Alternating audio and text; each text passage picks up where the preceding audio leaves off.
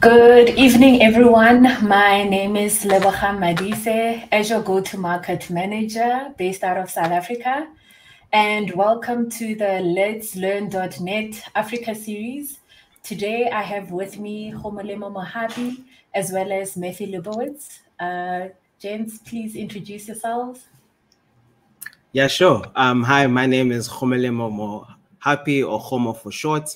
I'm a cloud advocate on the Power Platform team, focusing on Power Apps and Fusion development, Fusion also including .NET, which is why I'm here with you today. And I'm with my colleague, Matthew.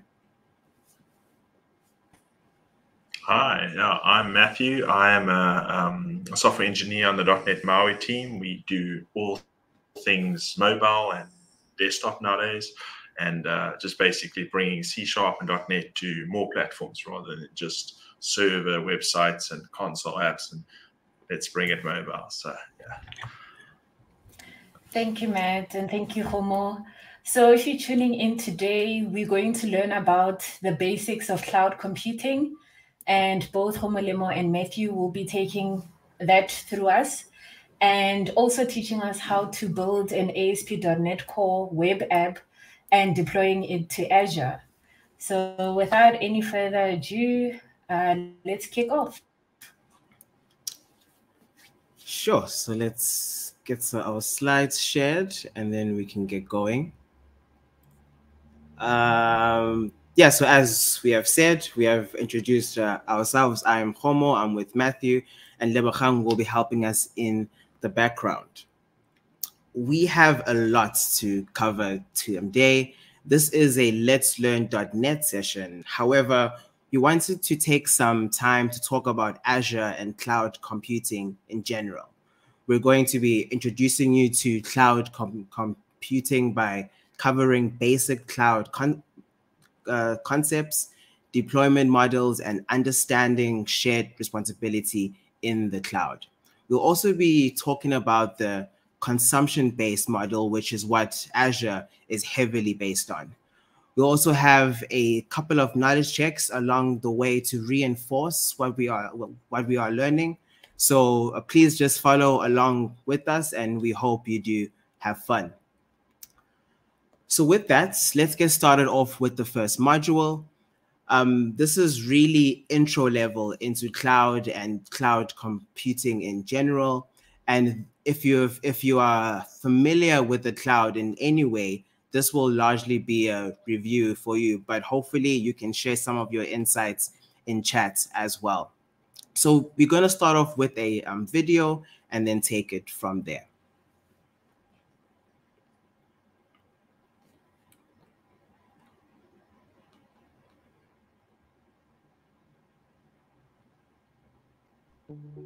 What is cloud computing?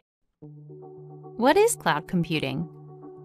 Just like when you shop for your own computer, cloud computing lets you choose the power and features you need to run your software. The difference is, with cloud computing, the PC is in a cloud provider's data center instead of physically with you. This lets you pay for only the services you use. Plus, someone else gets to manage the upkeep of the computer. Each cloud provider will have their own selection of services to choose from, but the basic services provided by all cloud providers are compute power and storage. Compute power is how much processing your computer can do. For example, when buying a home computer, you may choose a computer with 8 GB of RAM and the latest processor to run the software you need today. But as the load on the computer grows, you find that it slows down. With cloud computing, you can add and remove compute power as you need it. This saves on costs, since you only pay for the resources you use. Storage is the volume of data you can store on your computer. A traditional computer has limited hard drive space. Over time, you may have to run out and buy another hard drive to store more data. With cloud computing, you can request more storage as you need it. Cloud providers manage the upkeep of the computer, so you don't have to. They will make sure that there are backups, that the operating system is up to date, as well as making sure that everything is up and running 24 hours a day. So as your business grows and your computing needs change, You can quickly bring on new computing resources in a cost-effective way.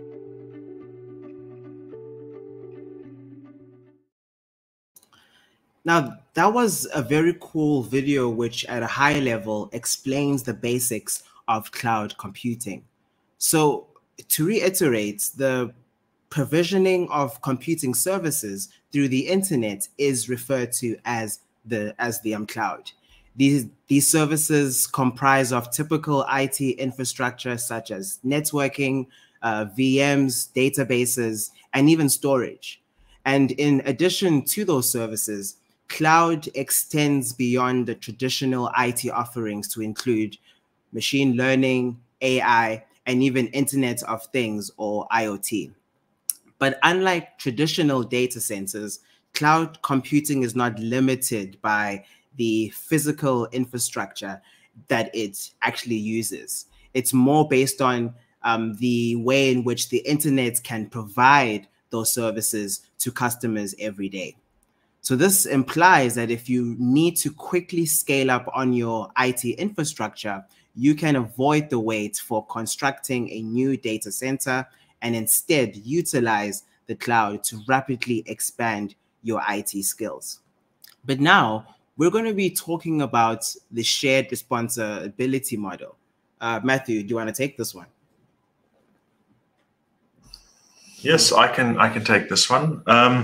Yeah, so I suppose one way to look at the shared responsibility is to maybe look at sort of a traditional way and then the other end of the spectrum and then see how they all fit together. Like in a traditional server environment, you would have, let's say, a company, it has a server, and this would be storage, it would be networking, it would be authentication and the applications that are running for the internal business, and maybe a website for the customers, and that would all be in an office somewhere on a server. They probably spent loads of cash on it just to buy all the fancy hardware, and that's expensive to maintain. So you've got the computer there that obviously needs to get updated. Someone's going to make sure Windows is updated. Someone's going to make sure the software that it's using is updated. The website is up to date with things. Let's say you're hosting on, I don't know, let's just go, if you're going PHP, WordPress, I don't know, you can host your company blog on WordPress, but someone's got to update that, and then the operating system and all that sort of stuff. And that is sort of the far column on the right. That's where you do everything. You host information, the data, you host the user identity, for example, people to log in and edit the blog. You host the applications. Let's say you're a purchasing company, someone's going to host the sales software, and that's all on your side, the dark blue on the right. And that's expensive because you have to pay the hardware, you pay the software, you got to pay the maintenance, and and let's just say the company is going slow, and the spikes up during peak times. You've got to buy the biggest server you can afford to do it all. Because you can't say, oh, well, the server's not big enough to handle the Black Friday sales or the Cyber Mondays. That's not really good for business. And that's where, where you say, okay, what is the cloud option? There's multiple levels to the cloud option, and you basically pick how much responsibility and power you have. So for the sort of, okay, I don't want to host the hard drive, the physical disks. You can say, okay, I would like to use infrastructure as a service. This would be you host Microsoft or any cloud provider, but in this case, Azure would host hard drives in the cloud. It would host, effectively, imagine the network cables and the network hardware, as well as any infrastructure, the physical metal and silicon. They will host that. And that'll be the infrastructure as a service. So basically, you would get this endpoint, whether it be like a some sort of service, and you would stick your VM on there. And that's sort of one thing. You have absolute power, but you have less to worry about now with the physical hardware, no longer your responsibility. But if you're a company that says, well, I don't really care about more things. For example, I don't care about what version of Windows I'm on. I always want the latest. I don't need fancy network things. I don't need certain applications. I just want to use those ones. And that's where you can go to more platform as a service. You have less responsibility, and you can just do what you need to focus on. And then the sort of the even more, what we're even going to be doing now today with the ASPNET is like, well, I don't care about anything at all. All I want to do is I want to write this website, I want to write this app, and I want to stick it in the cloud. All I care about is the content on my website, and I want people to be able to log in, right? You control the passwords and the usernames and stuff, but then Microsoft takes care of the rest. And that's where sort of the software as a service. This would be like, for example, like let's say you're making a Excel, right? You've got a spreadsheet application. You don't care about anything. All you want to do is write the software and have users use it. So that's where we the software as a service.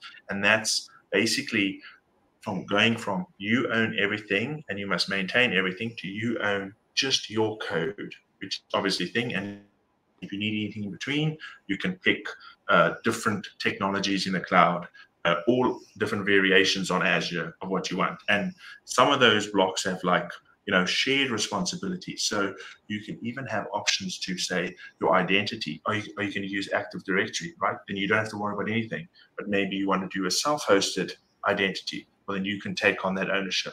So not only do you have flexibility between infrastructure and software as a service, you actually have flexibility within software as a service.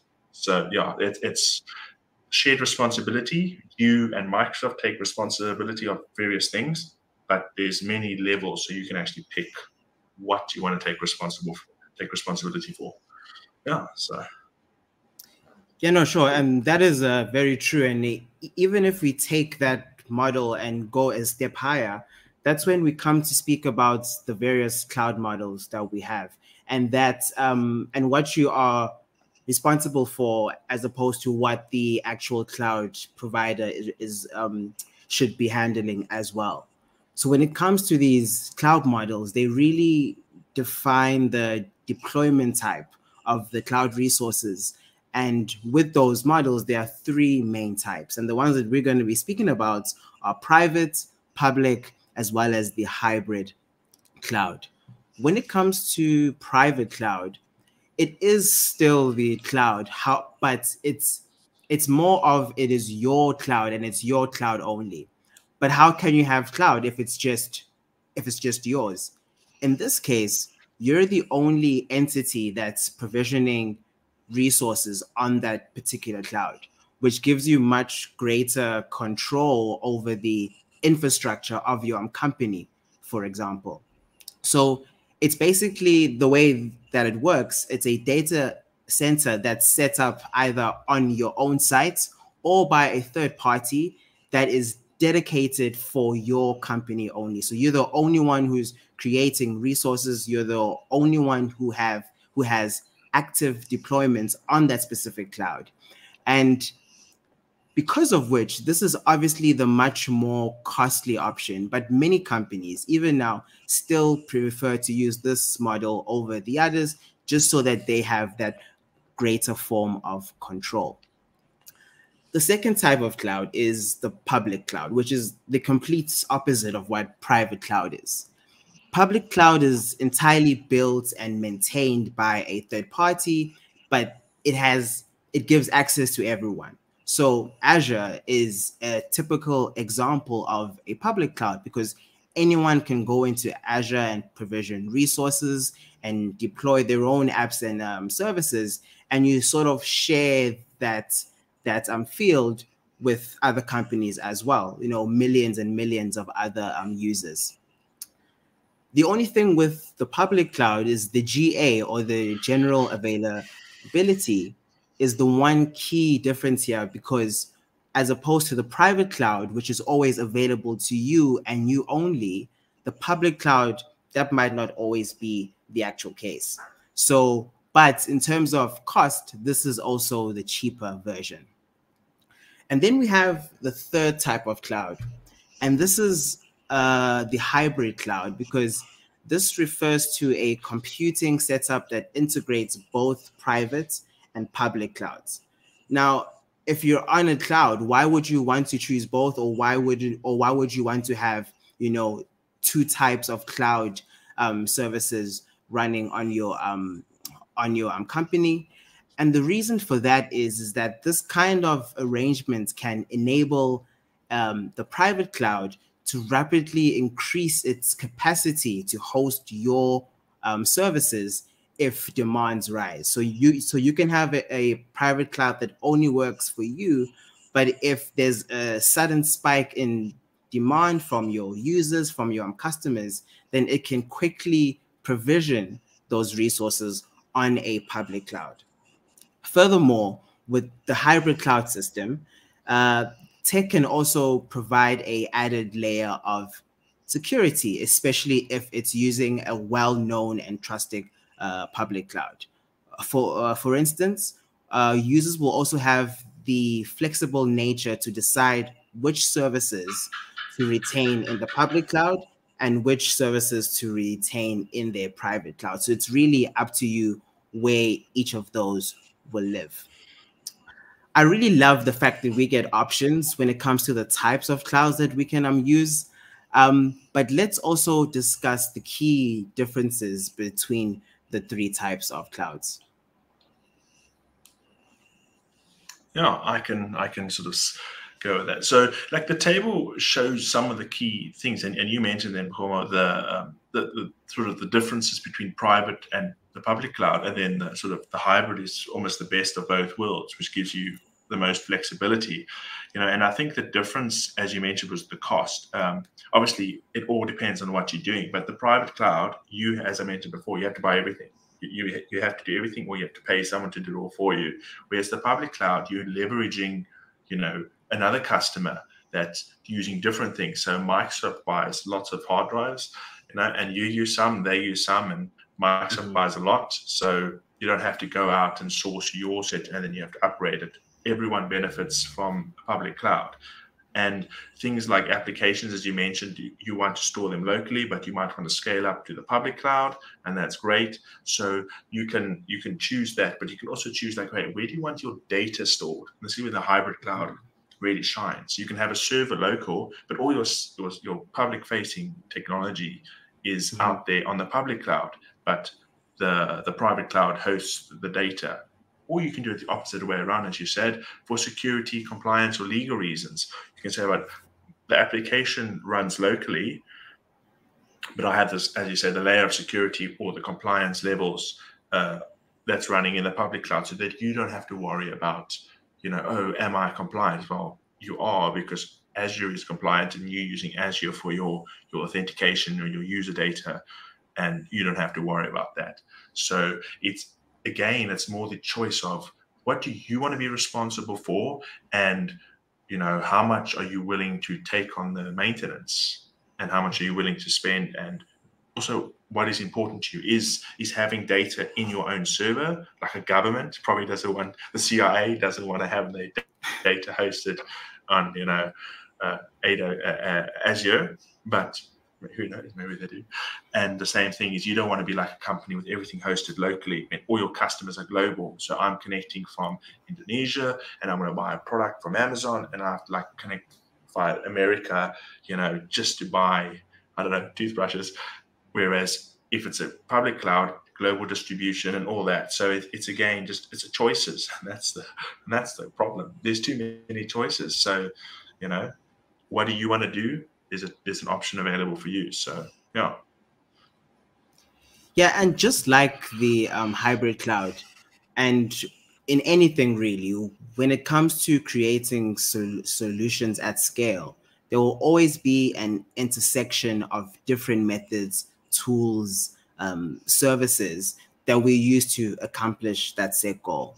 And that's no different when it comes to our cloud models. Right? We spoke about three main cloud models, but one use case that is becoming increasingly popular is the multi-cloud model, where you end up using multiple cloud providers to accomplish different tasks, right? So this is possible either through the fact that you like a feature from Azure, but you also would like to use features from AWS or GCP, and you want to use all of them in the same environment. So it's also likely that you could be in the process of migrating certain services from one provider to the next. And in that like in that period where you're migrating things slowly, you're using two clouds, right? So if you want to move from a GCP to a Azure, you're not going to simply just take everything at once. You're going to slowly bring in resources from one to the next. And of course, in that transition period, you're using a multi-cloud model. So it's either you want to use multi-cloud on purpose, where you specifically say these services will be on one and these other services will be on another, or it could be intentional, where you are trying to transition your resources, and in that transition period, you're using a multi-cloud model. So it's really up to you, and of course up to the scenario or that you want to have in your business. And a tool that I personally love is Azure Arc, which is a set of tools that help enable you to manage your cloud in environment. And the thing with that is that even if you are using the multi-cloud model, you can use Azure Arc to manage these various tools wherever your resources lie. So if you're using a public cloud that is solely based inside of Azure, or a private cloud that's inside your personal data center, or a hybrid type of setup, Azure Arc is one of the best tools that you can use to manage that complex environment. So with these talks of the various cloud models that we have, not just in Azure, but in cloud computing in general, it's no secret that the cloud costs money. So how can we manage costs inside of a cloud environment?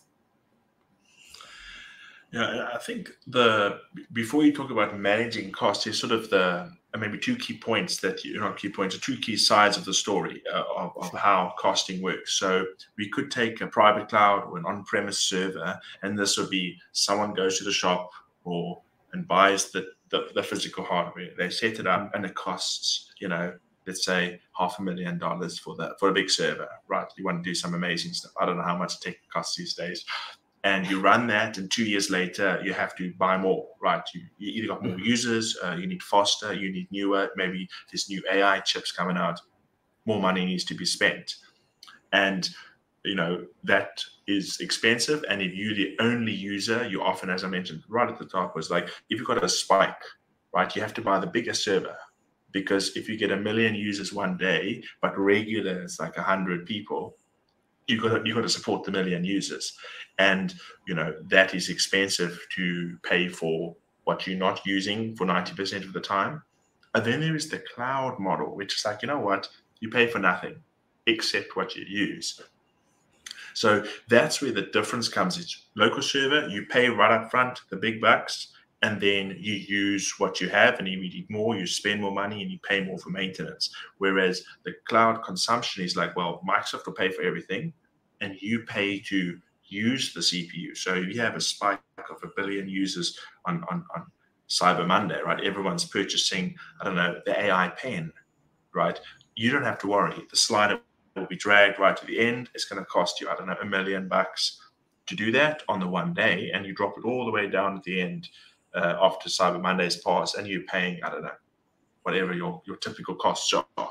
And that's like the flexibility, because you're only paying for what you want. And the same thing is that so it's more, again, it's a choice of what are you focusing on, and a consumption-based model allows you to be more flexible in what you're paying. And then as you mentioned with the managers, Azure has a whole dashboard dedicated to how to manage your costs, with predictions about what are the future costs projected to be, and you can also, as I mentioned, the scaling, you can toggle values and sliders to optimize what you have and pay just for what you use. So you could obviously have a runaway server, and someone's, I don't know, used too much CPU, or a background service is consuming all the resources. And that's where the cost management portal will come in and be like, well, you can set up alerts, whether it be email integrations to whatever technology that you have, that like, whoa, we've picked up an anomaly, or someone spending too much money, on Azure. You get those notifications, you can go in and fix it. Yeah, so it's not just like what Azure offers cost benefits, but it's also cost management benefits as well, by having a dashboard to see what it is and see real time what is actually going on with your resources and how much it's costing you. And that will also allow you to make predictions. I'm using X amount of services, and I predict, or management predicts, a 10 times increase for a Cyber Monday. So we can take the normal costs and see real time how much it would cost, and prepare whatever it needs to be, or maybe say, hey, we need to scale up beforehand and do some processing before, or whatever. And that's the beauty of the consumption based. You pay for what you use, and you have more flexibility, and you don't have to pay someone to manage, a physical person on site to manage. Oh, is the server, what happens if the power goes out? Do you have, at least in Africa, South Africa, especially with the power things, is like, do you have enough UPS power to last those 12 plus hours of no electricity? Yeah. So that's one thing. Microsoft probably has a private power station next door, just fueling that. So yeah, it's great flexibility and lots of choices. Yeah, no, as you mentioned, one of the key tools of using Azure is that cost monitor, to track and to set like any reminder or an alert to avoid any unintended costs. But there's also a lot of cost-effective ways to get started. For example, if you're a student, there's the Azure for Students benefit that allows you to get up to $100 of Azure services, as well as 12 months free of additional free services. Or if you're not a student, you can sign up for Azure with a credit card and get that $200 worth of Azure services, plus the additional 12 months of free services. So getting started with Azure, it's not as expensive as one might think, but obviously, as you use more services and as you deploy more apps, then it is very, very crucial that you do indeed track those costs. So again, yeah, I think we spoke about the various pricing models that we have. When using the cloud, you are essentially renting the service in a pay-as-you-go type model. So if you ever get to a point where maybe there's a huge unintended cost, maybe you're actually using Azure to its full advantage, because you're using the resources that rack those costs up. But it is very, very crucial that you get into the habit of setting those reminders and making sure that you're monitoring whatever you are using. So I think we've spoken quite enough, and it's time for a very quick knowledge check. What do you think? Yeah, let's do it. I'm sure we can answer some questions. Yeah, let's see if people have been focusing. Please feel free to. Oh, sorry. Yeah, no, go ahead. I was going to say exactly what you were going to say. So go ahead. Yeah, no, please feel free to answer in chat as well. We are seeing all the comments as they come in, and let's get questions going as well. We do have a Q&A session where we can answer a few of your questions as well. So the first question that we have here is, what is cloud computing? And that is the basics, the basis of why we are here. We spoke about it at the very beginning. We have 4 options. We have A, which is the delivery of computing services over the internet. That seems like a roundabout way of describing what the cloud is. that makes sense. B, the delivery of storage services over the internet. I don't know. This sounds like a subset of A, in a way where it is still part of computing services, but it's just another type of service that the cloud provides to you. And then C is the delivery of websites accessible via the internet.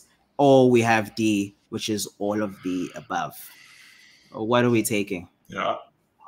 No, I think you mentioned at the beginning that it's a subset. Storage services is a subset of computing services, and websites is a sort of a hosting service, which is a subset. Yeah. So yeah, I don't know if anyone has some strong opinions of which is the correct option.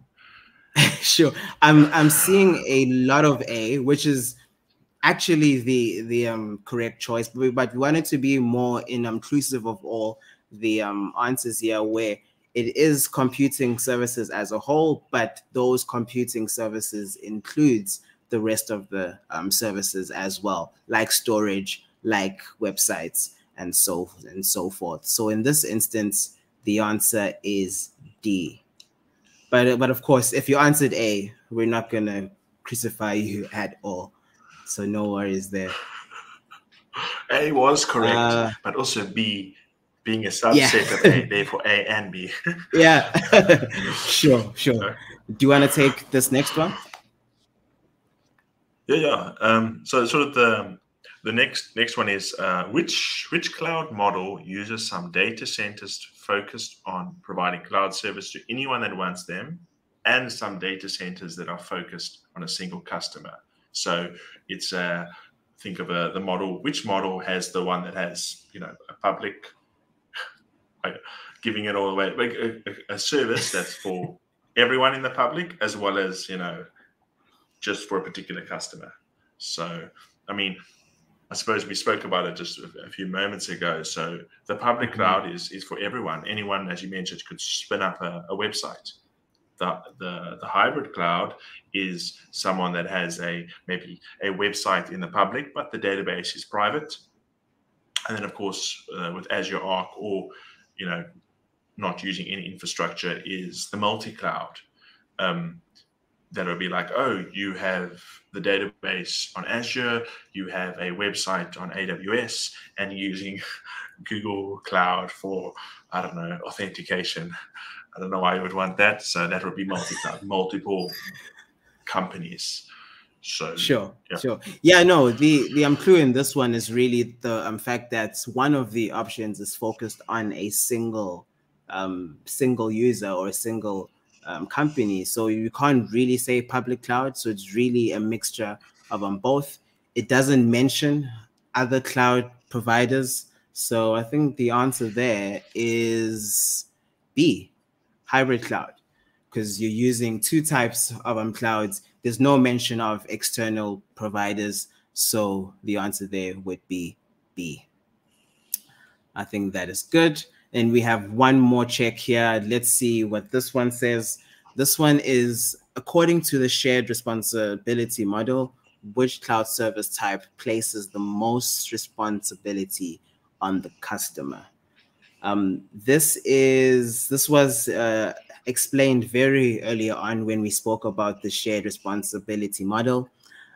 Maybe if we can start off from the bottom, where platform as a service, there's not much for us to really configure. There is a bit, but in a sense, in this specific question, we don't have to do much. So platform as a service could be maybe the Azure app service. Later on, when we create our .NET app and we publish it to Azure, all we need is a platform or a place to post or to deploy a certain service, and the provider provides that platform for us to do just that. There's not much middleware that we have to go and personally configure ourselves. So platform as a service there in that instance is out. Then we also have software as a service. Very typical example of this is M365, We have M365 that has a whole host of tools, apps for productivity, calendar, a bunch of different things that are provided to us as a service. We don't really care where they are hosted. We don't care how they get to us. We just pay a standard fee every month and we get that service constantly. So that is a typical example of software as a service. The load on us as the customer is very, very minimal. And then, of course, that leaves A, which is infrastructure as a service, which in this case is the correct answer.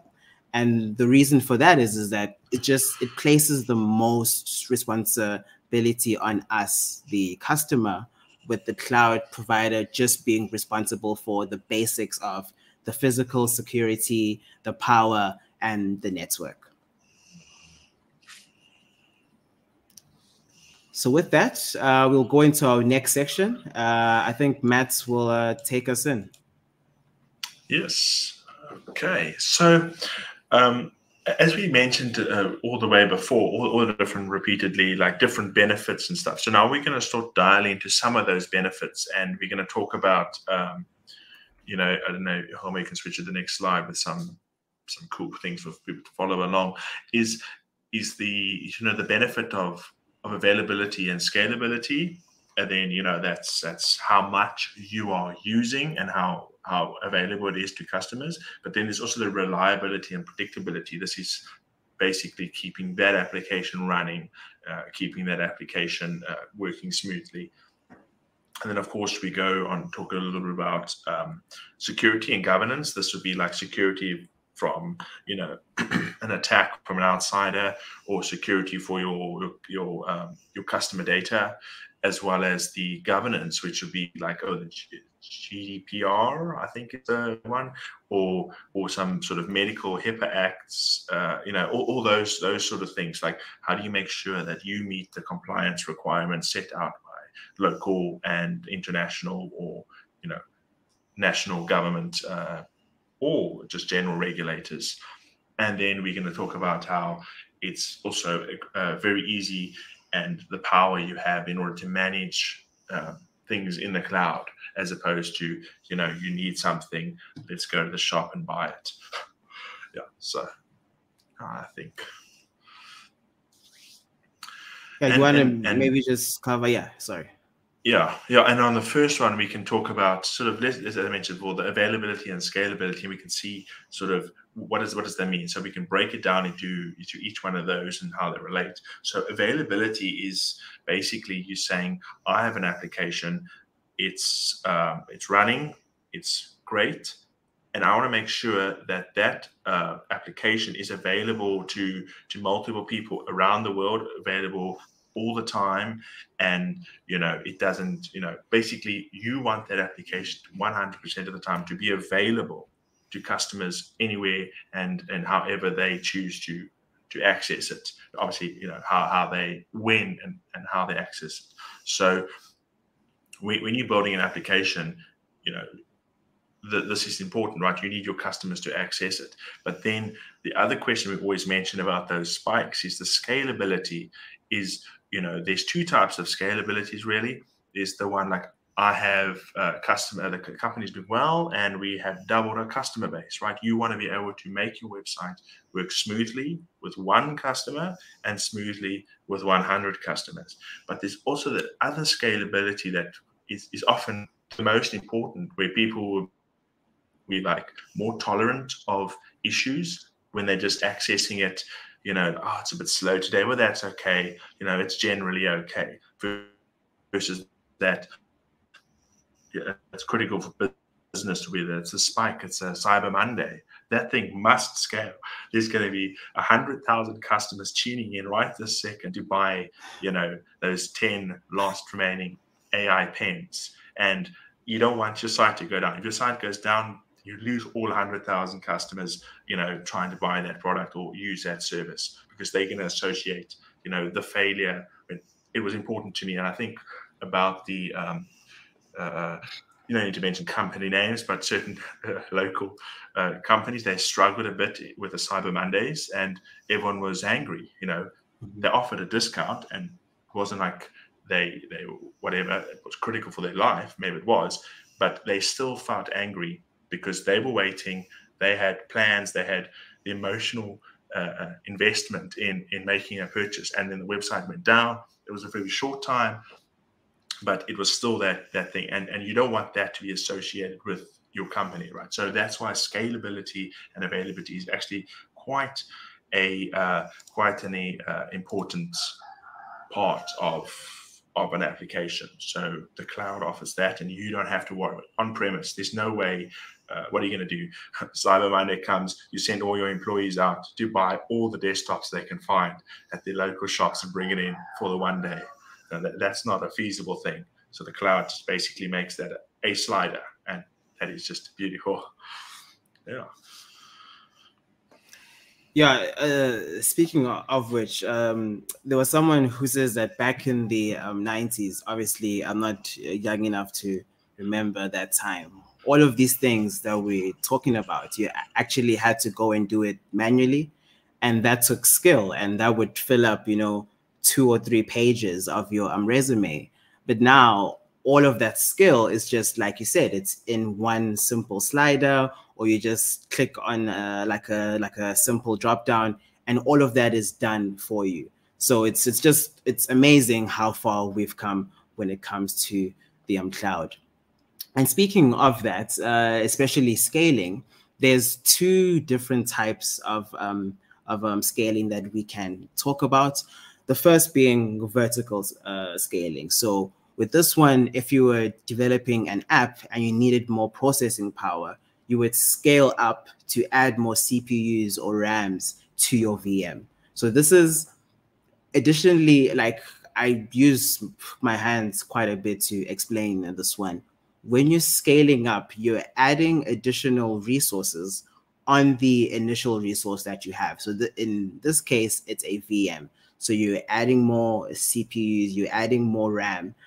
But with vertical scaling, you have the foresight of knowing that you will need additional resources to develop your app. So with this one, you can see that, okay, I'm about to reach my limits, so let me go ahead and add more. And in the same breath, if you feel like you're not using as many resources as you thought you would need, you can just remove some of those and scale down. So that's how I typically remember that process. And then we have horizontal scaling. And this is where instead of adding more RAM or more CPU, you just add more VMs. And this is because, at any point, you can have a very steep spike in usage, in data, and you might not always have the foresight to see that coming. So the ability to set those labels so that you are able to add additional VMs if need be is very crucial to the success of any cloud-based app. And then in the same breath, if you are noticing, or if the cloud provider is noticing that you aren't using as many resources as you initially put in, then you have that ability to scale the other way. So the main key point is the way in which you scale. With vertical scaling, you're adding more VMs, more CPUs, more RAM to your VM. And then with the horizontal scaling, you're just adding additional VMs. And another key difference is that with vertical scaling, you sort of reach a limit. There's only so much of RAM or so much of CPU that a VM can take, even though that limit is very high.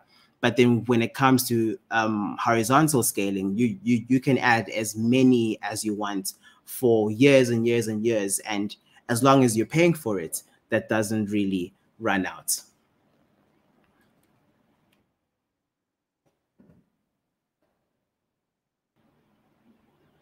Oh, Matthew, I can't hear you.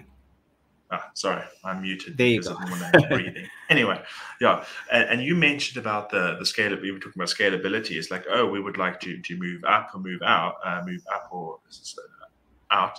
And one of the reasons we want that, we want our let's say we've got application, we've got millions of users joining because we're very popular. Let's take Facebook or any social media, right? There's millions of concurrent users, and you need to scale to support that. But also there's that other thing, right? As I mentioned, you don't want the site to go down, right? There's no use having an amazingly performant website, or service, and then it's like, well, it goes down every now and again due to a particular reason, whether it be, a bug, whether it be, infrastructure, the undersea cable got chopped and Europe is cut off, or it could be, I don't know, anything, hardware in the data center corrupting something, I don't know, something can happen, right? We developers, we know about the horrors. Yeah. And that's where reliability comes in. It's more the ability for that website, no matter how big, how powerful, how available, how many millions of users doing how many millions of tasks, can it recover from a failure? You don't want the entire website going down.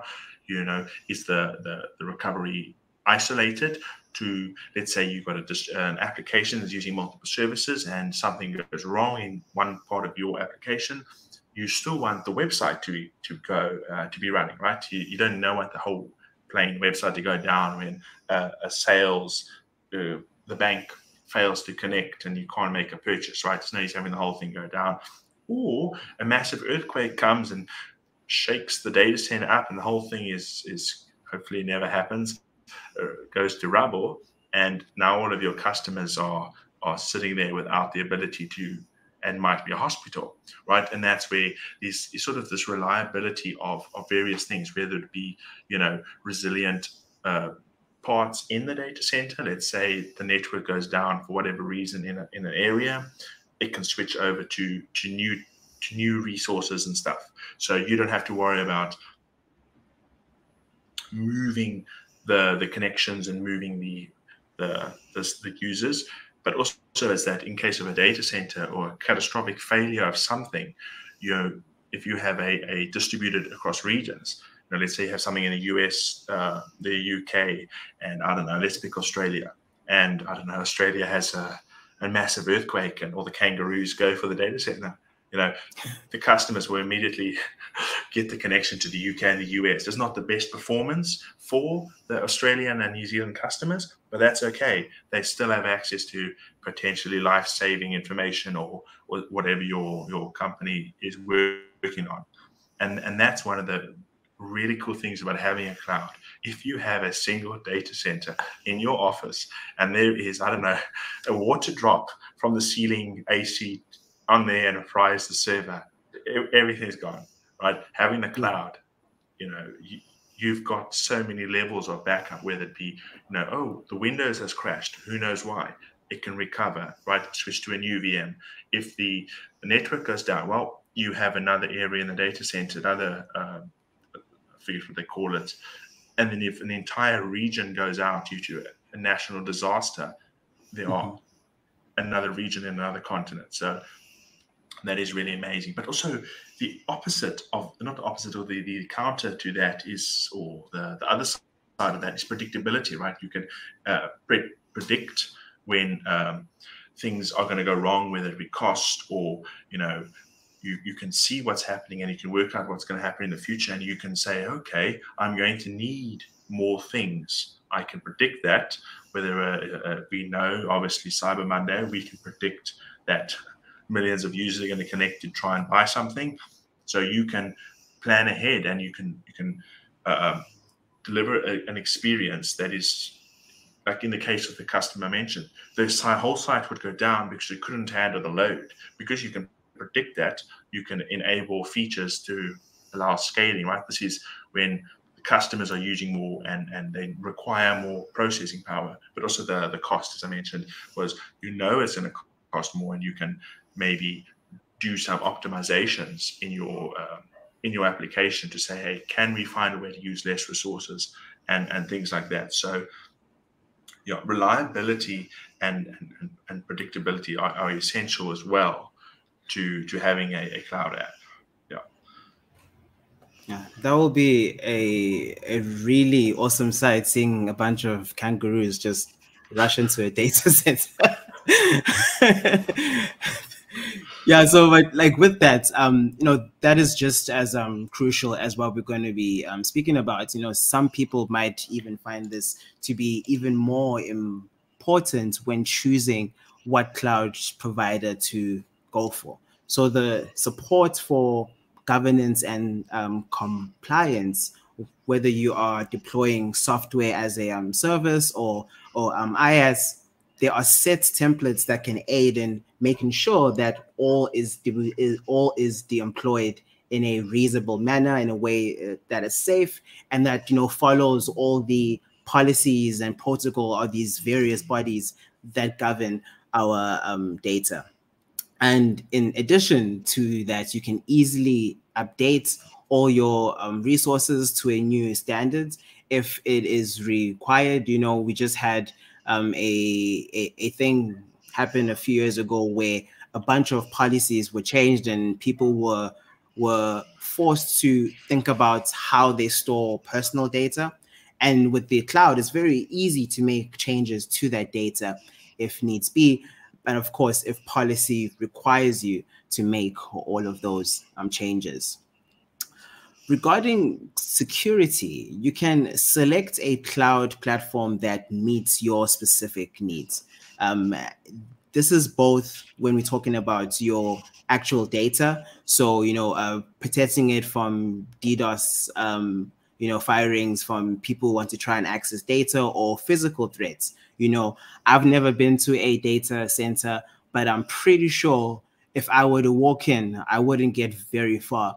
So both physical and online threats are taken very seriously when it comes to your data that is sitting in the cloud.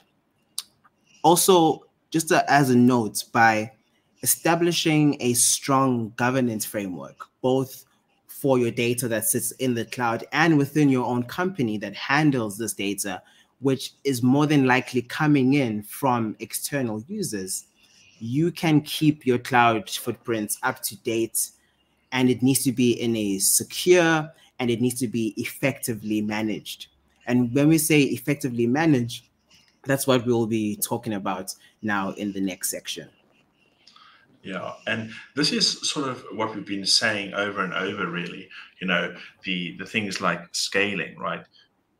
You can either have it automatically manage itself and scale up, or you can drag some sliders. But we're talking about, we want to scale things and manage the scale. Well, cloud providers are super easy. There are sliders, there are text boxes to type in numbers, as opposed to purchasing hardware.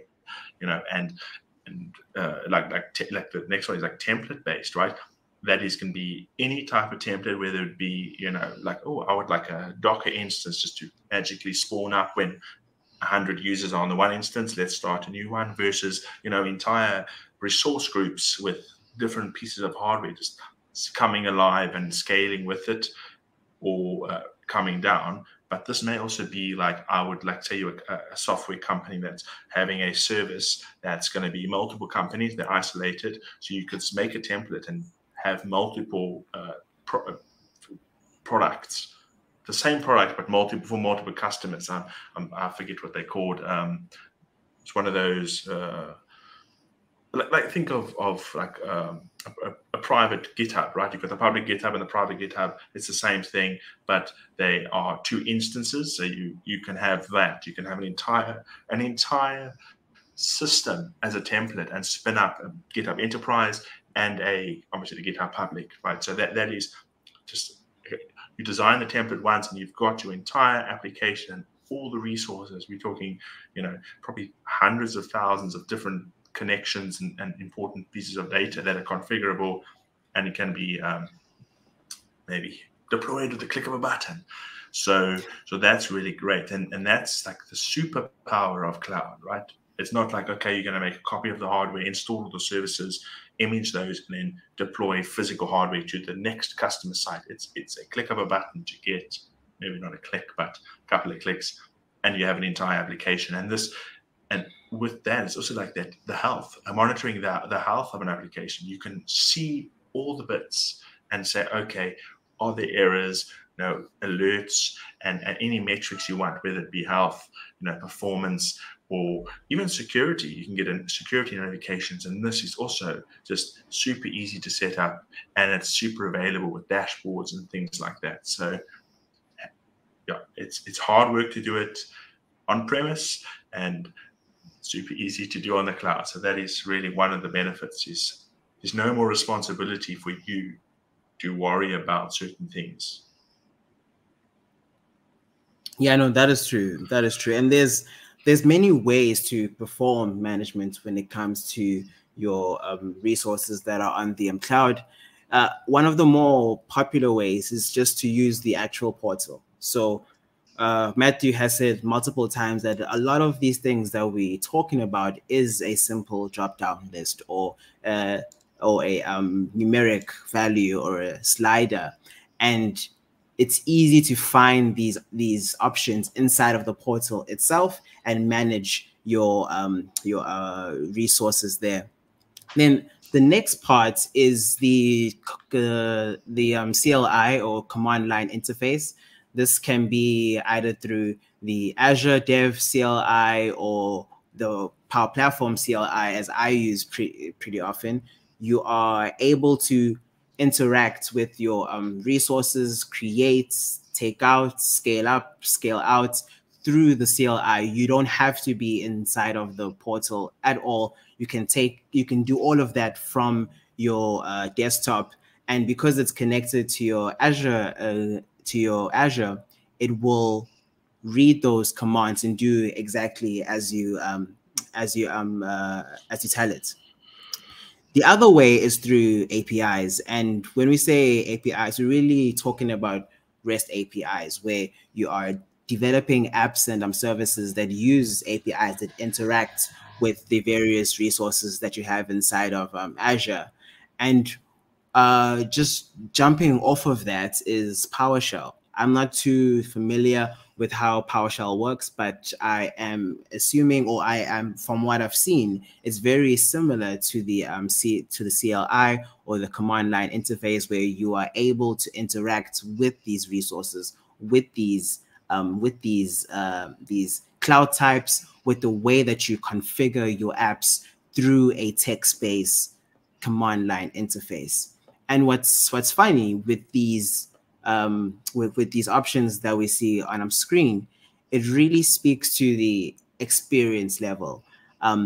If you are just starting out with cloud-based services and you're not sure about the breadth of the services that are being offered to you, you might be comfortable using the web portal and just seeing things, in its physical sense, and touching things and moving things. That's where you might feel most comfortable with. And then as you gain more experience, as you come accustomed to the services that Azure has, then you progress to the command line interface.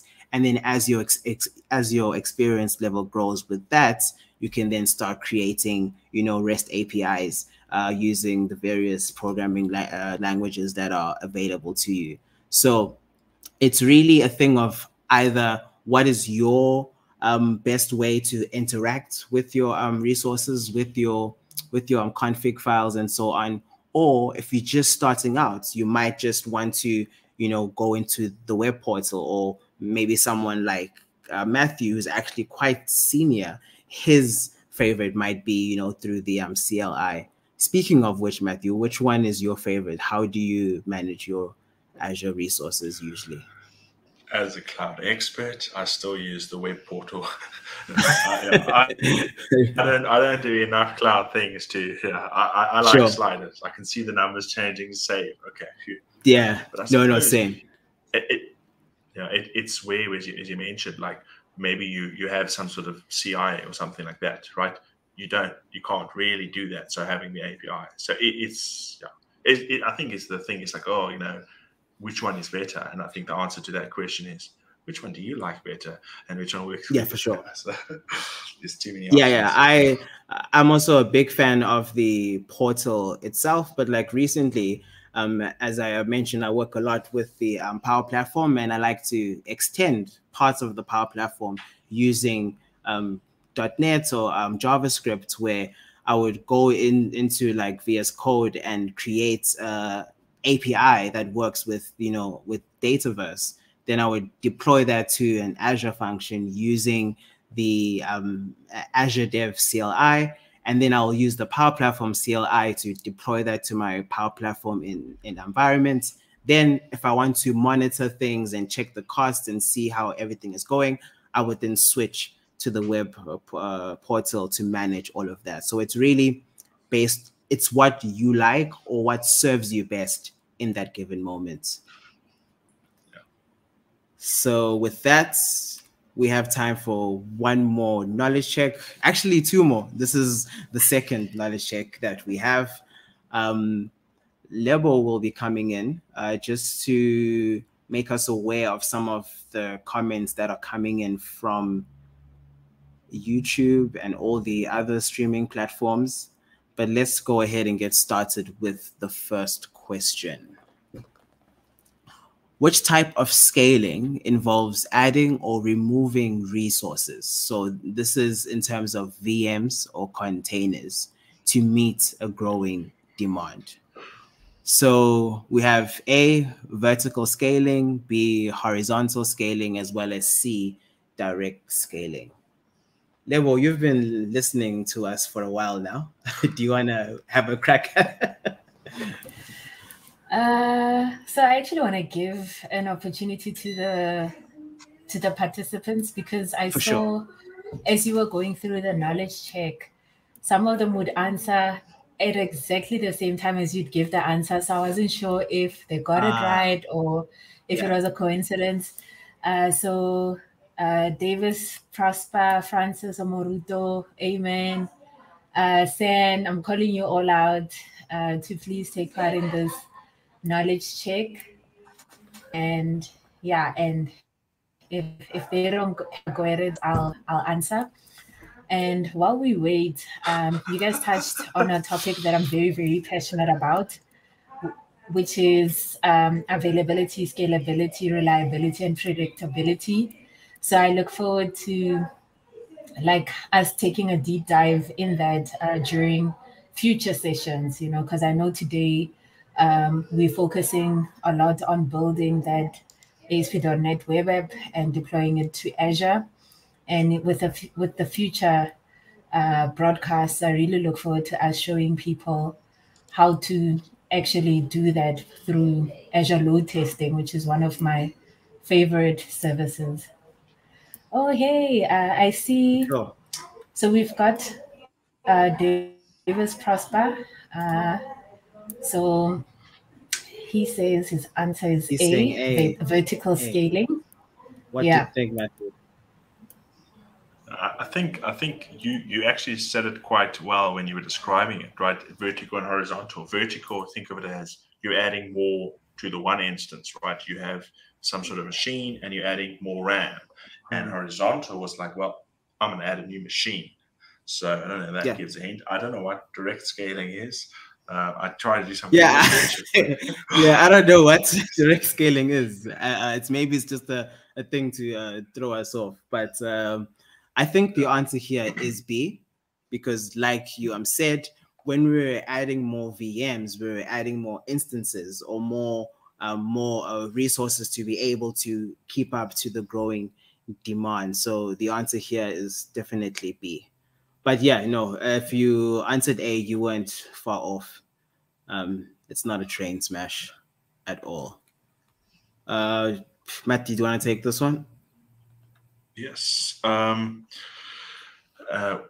suppose we can just read the thing. What is characterized as the ability of a system to recover from failures and continue to function? And now we just spoke about that. There's the three. There's reliability, predictability, and scalability. So which one is the option for recovering from failures? Let's see. What are the people saying? Give them a few seconds. Let us know. Not sure how much the latency is between us speaking and reaching the interwebs. Yeah. Maybe, Matthew, just a quick recap on each one of those answers that we have there. Okay, I'll start from the bottom. Scalability is wondering if that comment is for the first question. Anyway, the scalability is basically the characteristics of being able to add more power to your app, whether it be a whole new VM or adding more RAM. Predictability is to be able, because you're running on the cloud and everything is being tracked and you can actually monitor in real time what's happening. You can take those data and see what's going to happen tomorrow or next year, and also based on stuff. So that's predictability, to see the future, or predict the future. And reliability is the ability for, as people are mentioning lots in the chat there, of being reliable, being like, oh, if something goes wrong, how quick is it to get back up? So yeah, and I think that pretty much gives it away. With the answer being A, we have a few people who answered A, so that is great. It shows that we aren't too boring. People are actually listening, so which is cool. With that, let's swiftly move along to the next section. Here we will be discussing the different types of cloud services. So we touched a bit on this earlier on, but now we're really going to go into depth about these three main cloud service types, and we'll also identify the appropriate use cases for each of those three. So we have IaaS, PaaS, and SaaS. You say them however you wish. They are quite long, so I like to keep them short. So with the first one, infrastructure as a service, or IaaS, is a sort of like you're renting the infrastructure needed to deploy your service, your app, or what have you. And it is the most flexible category of all of these cloud service types. But it's also the one, as we mentioned earlier, the one where most of the responsibility falls on you, the customer. So you have to do a lot of that middle work of configuring everything, making sure that everything lines up before you actually go ahead and deploy your service. So under this particular model, the cloud provider is the one that bears the responsibility of maintaining the hardware, the physical security, and the network to connect you to the internet or to the millions of customers you may have worldwide. But on the other hand, you are the one who will be most accountable for everything else. This includes in installing your operating system. Like I said, all the middleware of the config files and making sure that everything lines up, as well as maintenance, the network setup, and all those other small things that you would need to do on your end to make sure that this service model works best for you. Especially when it comes to infrastructure as a service, it's important to note that you're essentially just renting the hardware in a cloud data center, and it's up to you to really decide exactly how you're going to be using it.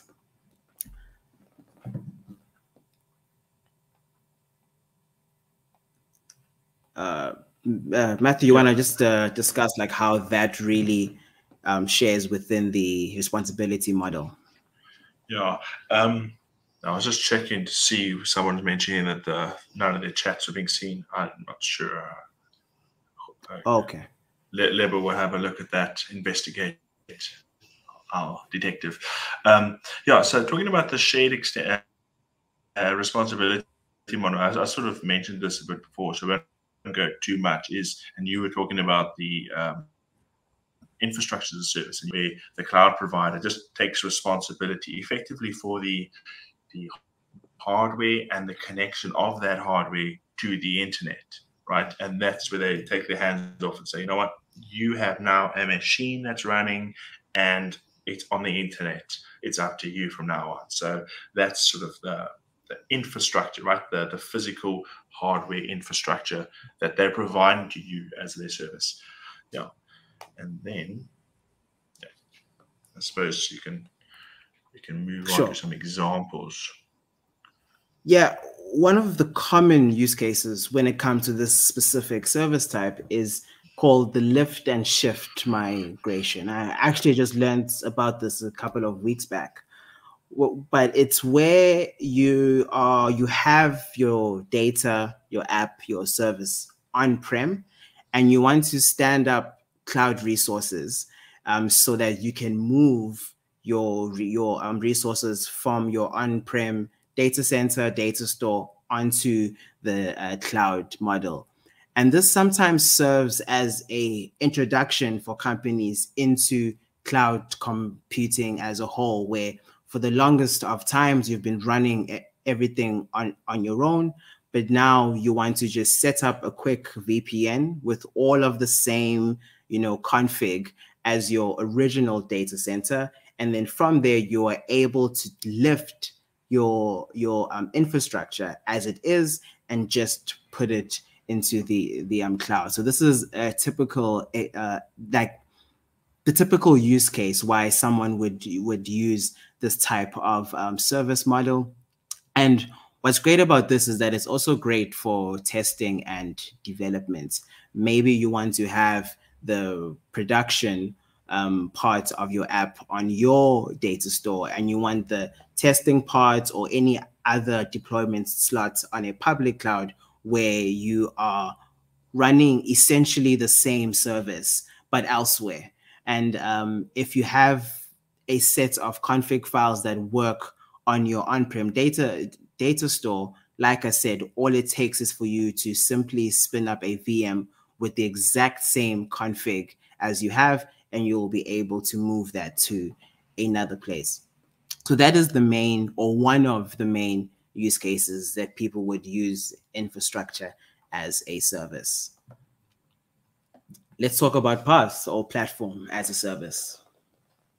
Yeah, I can do this one, and I suppose, as we move in towards less things you have to do, platform as a service is the sort of the middle one in that, right? You've got infrastructure service, you get a hardware to work on. This one is like, okay, the provider will give you a little bit more things, and this would be, for example, physical infrastructure, security, as you mentioned, the connection to internet, but also the operating system, the middleware, the dev tools, the business intelligence services, and I suppose licensing and patching, right? All that, like, it's basically not just giving you a place to host your VM. It's like, well, we'll give you the VMs for it, right?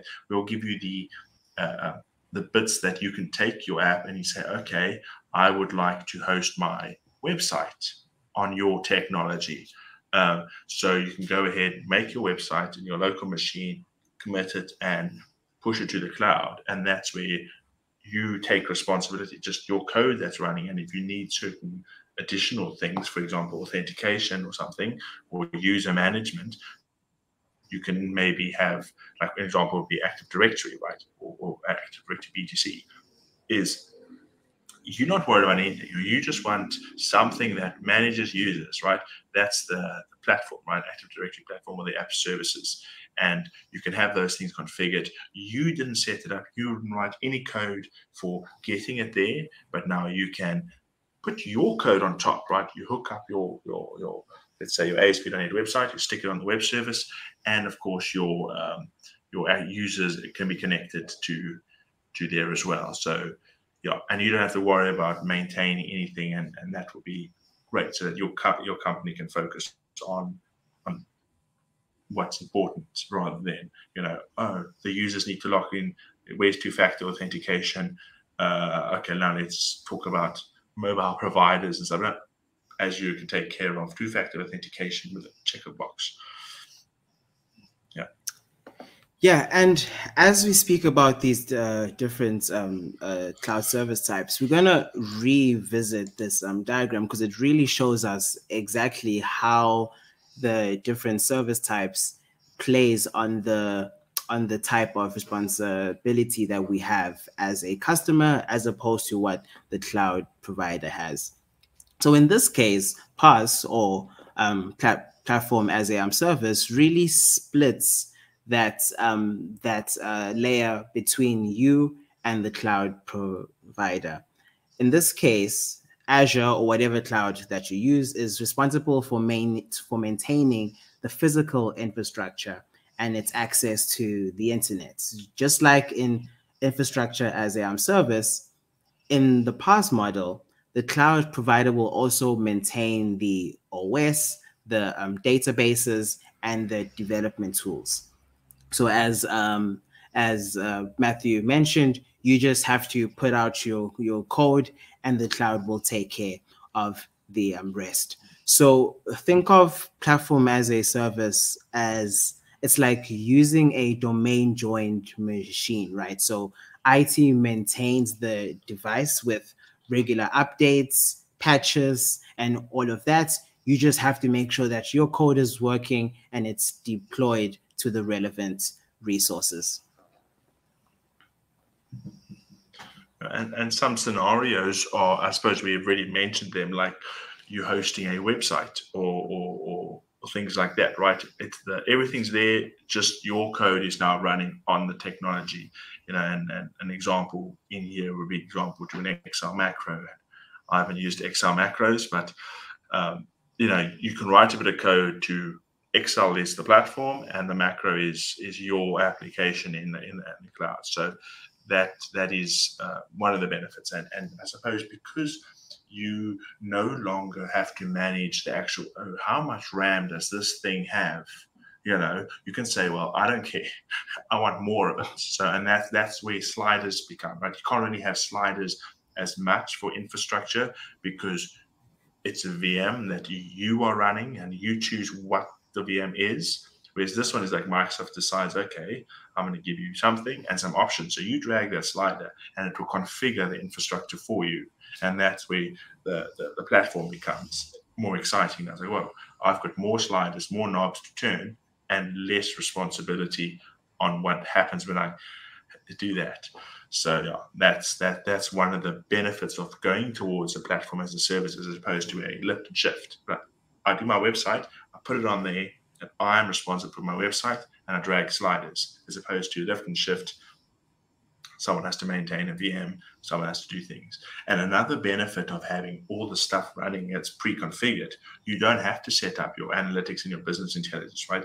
You have a website that's set to do logging and whatever information needs to put out the events. The platform can listen for those events and put it somewhere and do something and respond. Whereas you've got a VM, well, you own the VM, right? So you do it. And this is where moving towards platform as a service again has a benefit, is that it has all that data, and especially with history and stuff, you get those events and you can actually take what's happening, respond, or make predictions. So yeah, it's very exciting doing less work. And then the last main service type is software as a service. This is maybe one that we're all quite familiar with, and we probably use tools that have this type of service. However, we don't really realize that it's using software as a service. In this case, it is the most complete cloud service model from a product perspective. Again, I'm going to take it back to what I said earlier when we think of the suite of tools that Microsoft 365 offers. So everything is already hosted in the cloud, and that's how it's serviced to you. We may not know where it is. Some of us, might not even care, as long as we can use that service every month. And as long as we keep paying a monthly fee, then we can continue to use those services. So with software as a service, you're essentially renting or using a fully developed app for yourself. This type is the easiest to get set up because all you have to do in most cases is either log into an online portal or download the specific app, and then you will just have to log in, make sure that your payments are up to date. You don't have to deal with any mid-level config files or options or sliders and numbers. That's all you need to do to access this type of software. Yeah, and again, we got the chart, and you can have a look, and we're basically moving all the way to the left, all the way to the top. And as you mentioned, it's nothing you do, right? The accounts that's created by users. So we've gone from someone has to, from on-premise, I have to buy my hardware, I have to run my VM, I have to write my application and maintain my user accounts, all the way down to, well, nothing's, I have to do nothing. All I need to do is, manage my users, like in the Microsoft 365 example, the user documents, what does your application do? It's just, right. You do such a little as a provider, but you still can take advantage of all the stuff with the cloud, scalability, all the stuff that's underneath. You still get, but you don't have to worry about it. Identity, applications, the operating system, and nobody cares about hardware anymore. And it's just a slider. So yeah, really cool. Yep. And when it comes to the common use cases that come with this, like I said, most of us are probably using this type of service model without us even knowing. Your email and messaging apps, which are provided by services like M365, or your business productivity apps like a to-do app, or even the Power Platform. Any type of app that is readily made and it's available to you. Like Matthew said, all you have to do is create your own account, log in, and you can get started using it right away. A very clear-cut way of understanding or figuring out that you are possibly using a software as a service app is an app where you are paying a standard monthly fee to use that app. That's most of the time a giveaway that it is a software as a service.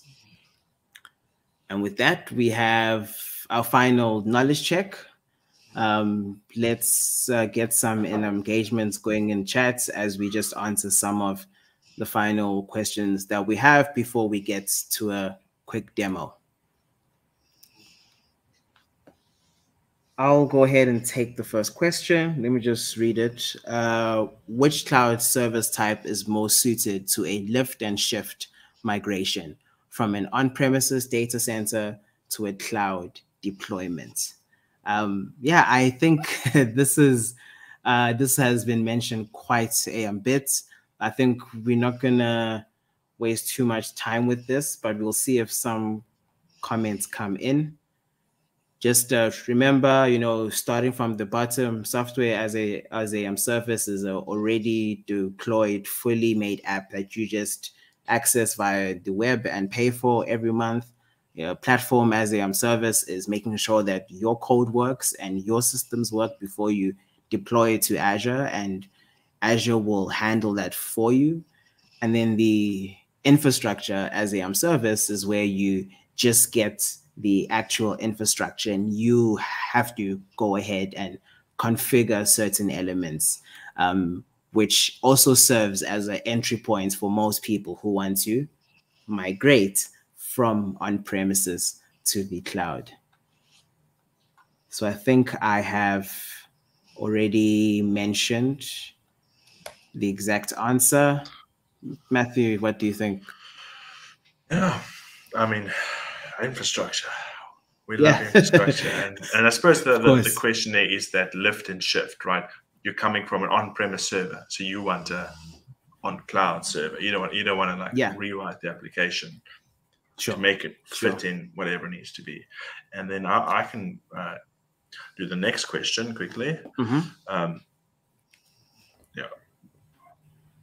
I see. I suppose we probably got a bit of lag, and I see.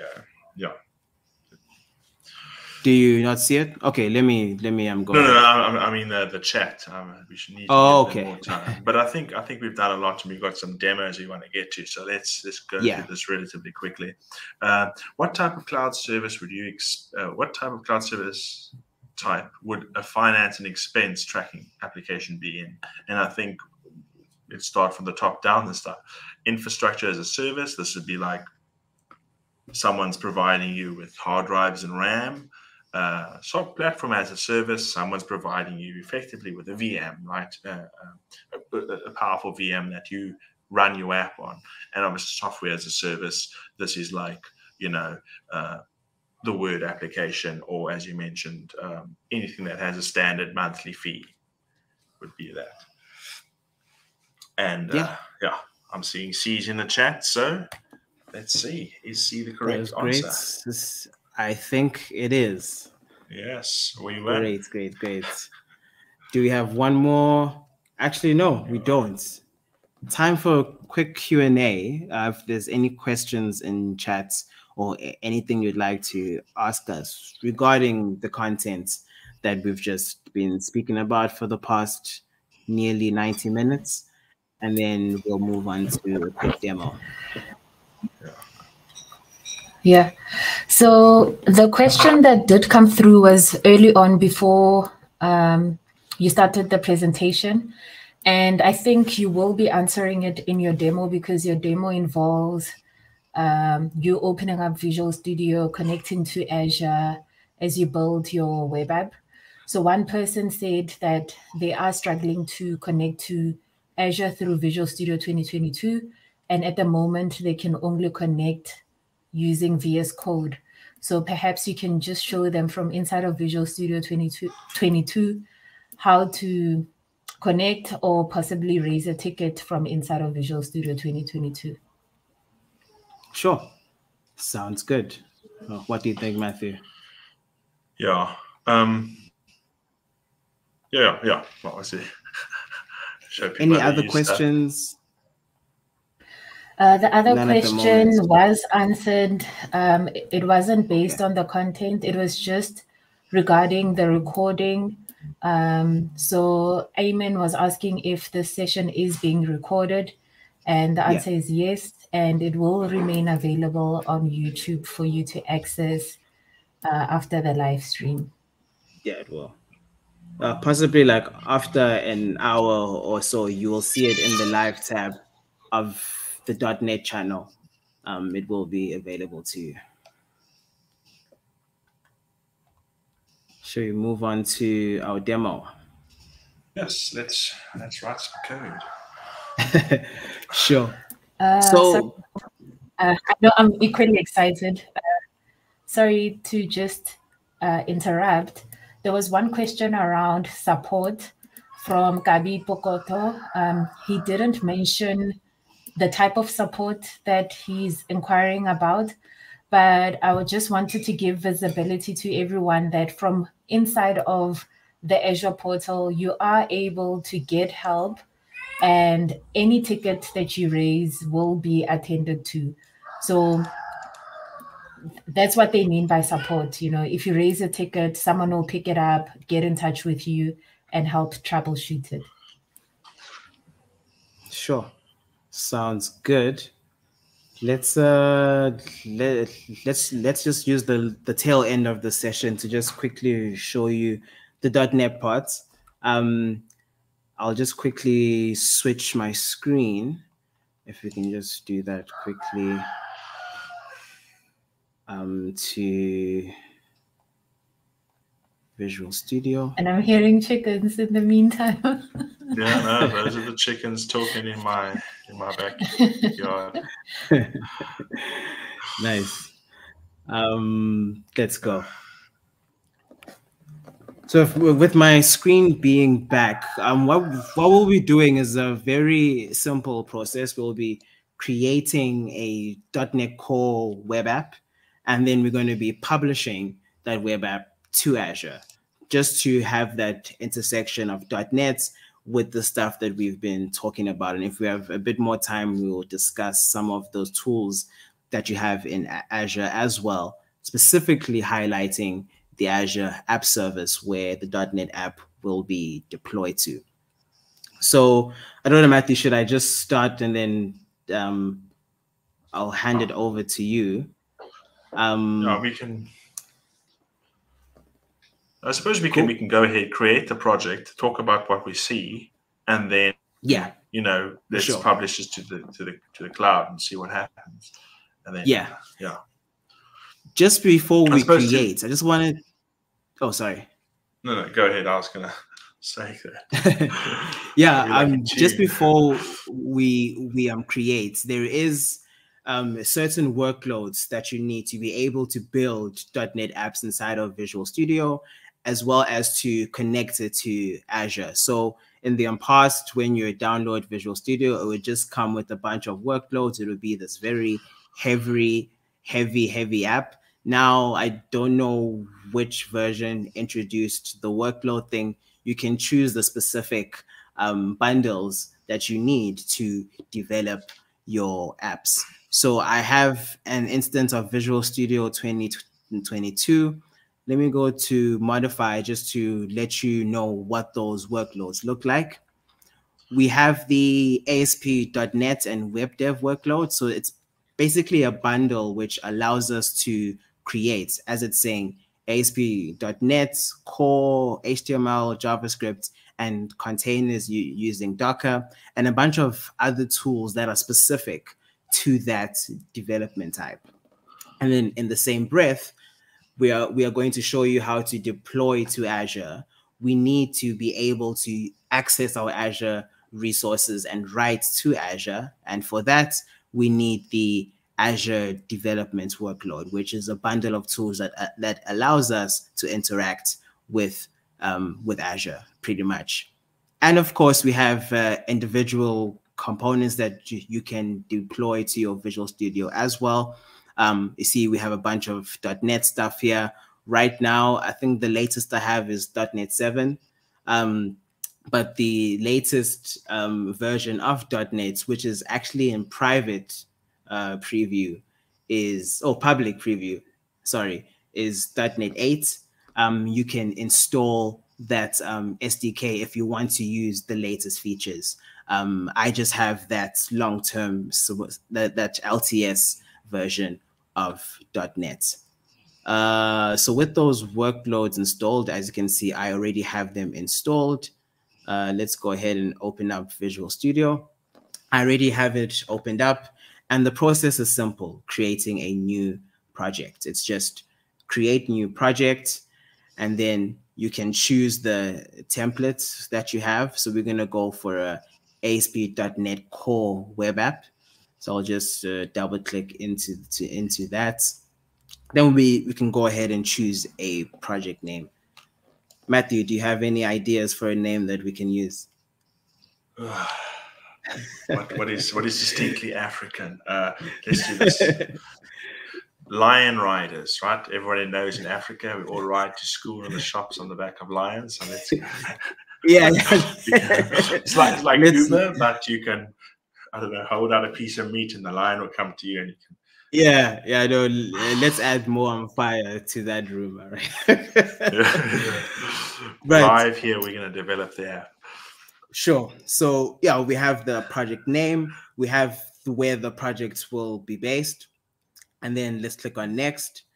And then the next set of options is choosing what framework you'll be using, the auth type. In this case, we're not going to do anything related to auth. We want everyone to be able to access our app. Any other features you want to highlight, Matthew? I suppose the Docker that will is quite cool. It allows you to, like, right now you're taking your app, you're going to compile it and get a bunch of files, and then you have to basically copy it onto a server or upload it to a service, and you have the option of what Microsoft provides. Like you've got 10, like maybe a couple of Ubuntu, a couple of Alpine Linux, is probably a Windows and something. Sure. But if you, for whatever reason, you need a specific one, you can use Docker containers and basically say, I would like this version of this OS in this particular configuration with this set of prerequisites and things installed. So even in the platform as a service model, you get some cool things. So yeah, Docker is definitely something to check out. We obviously can't talk about it right now, but yeah, that needs a whole different session. Yeah, so let's go ahead and create that. That should take a couple of seconds to provision the full .NET, the .NET Core web project for us. That didn't take too long. And this is what you have as soon as you create a project. Now, like with any other projects, we have a certain project structure that we stick to. So in this case, we created a .NET Core Razor project. There's other frameworks or other methods you can use, like the MVC model. But this sort of structure really is beneficial for those starting out with .NET. Any specific folders, sections you want to highlight, Matthew? Well, for those who've done .NET development, I mean, you understand the C# files, and if you've done web development, we've got the pages model. This is following more from the Razor pages. But for those who haven't done much .NET, the Solution Explorer basically shows all the bits in your project. So you've got connected services in there, whatever that may be. Dependencies or anything that you're pulling in. For example, you want to add some sort of authentication from NuGet, which is the package manager, or you want to do some JSON parsing and you want to use a custom library, or if you're doing like database access, obviously you would maybe install some database package, such as Entity Framework, which will talk to databases for you. So you pull in other dependencies. It's not like you write everything yourself, as with all application kits. And then I suppose the important one is the WW root. This is where you'll put your CSS, your JSON, JavaScript, and any dependencies that are JavaScript, right? This is stuff that's going to get to the client. And of course, you can put static HTML pages in there. For example, if you have certain pages in your app that's just plain HTML and you don't want to worry about writing code for it. So even though it's an ASP.NET application with .NET in the name, it also has all the normal web stuff that you would have. As you can see, Bootstrap and jQuery right there, and along with some JSON, JavaScript files. And then, of course, in the Pages folder is sort of the .NET side of all of that, right? So you would have some JavaScript that does some stuff, but now you can also have some C#. And in this case, this is a special format of a hybrid, HTML, C# thing, and it's the CS_HTML, which is very cool. Developers took two things, stuck them together, and used that as the name. And this is, if you look over there, not only is it plain C# as this current page, right? This is a model. This contains features for the page. For example, in this case, the guy wants to hook up a logger, and there's some sort of get method. But if you go back to the CS_HTML, you can sort of semi-recognize, oh, wait, that's a div, that's HTML, right? And then, of course, you've got these little add things. There's no other pages here. Maybe just go to the error page. I just want to show off the inline stuff like that, right? So this one has plain HTML, header 1 with some text, class danger, right? This is Bootstrap doing some stuff. But then inline, this is @if. And then the @model.requestID. This is where the awesomeness of the Razor syntax comes in. You have HTML, you have C#, but you can now mix them together. So you put that @sign, and then whatever follows, obviously within certain rules, will be like in the case of the if statement, it's whatever's between the two parentheses.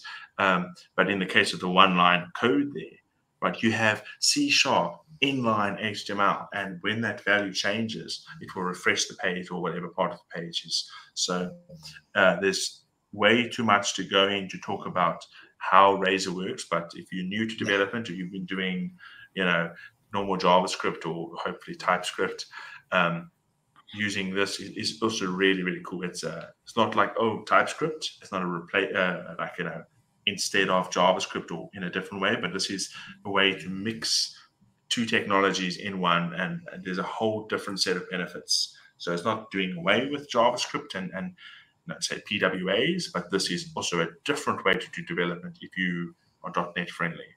So yeah, it's pretty cool. Yeah, no, that's true. I just love that two-file system that it has, where you have that Razor file, that CS_HTML file, where it has HTML and C# code, and then you have the code behind file where you can access requests and services before sending it over to your view. In this instance, your view. So with that, when you create an app, you already have a working app, and I can prove that just by quickly running it. and we'll see that it will run an app that will come in. So I'm just waiting for that app to pop up. Once it's on our screen, let me see, where did it go? Am I not seeing it? Oh, it's still running. There you go. There is our Lion Rider screen, right? Lion Rider's app. So just 2 pages that you have there, home and a privacy page, but it is something to get you started with. So then let's actually close this and go back to the code. And this is where we might want to deploy the app to Azure. Let's just say we've just built a really awesome site, and it is beautiful. It's using all these various services. Now we want people to actually use it. So we can do something which can get a bit controversial. Some people call this click ops before you actually set up actual DevOps. But the right click publish, again, if you are just starting out, this is a great way for you to quickly get your app right into the Azure portal. You just right click on the project name and there's a publish button right there. So as you publish, it will be creating a publish file where it will have all the config to be able to pass our code to Azure. So in this case, we want to use Azure. And then we're going to be publishing to an Azure app service. In this case, we want to use the Windows version of an Azure app service. Maybe Matthew, just quickly highlight exactly what an Azure app service is.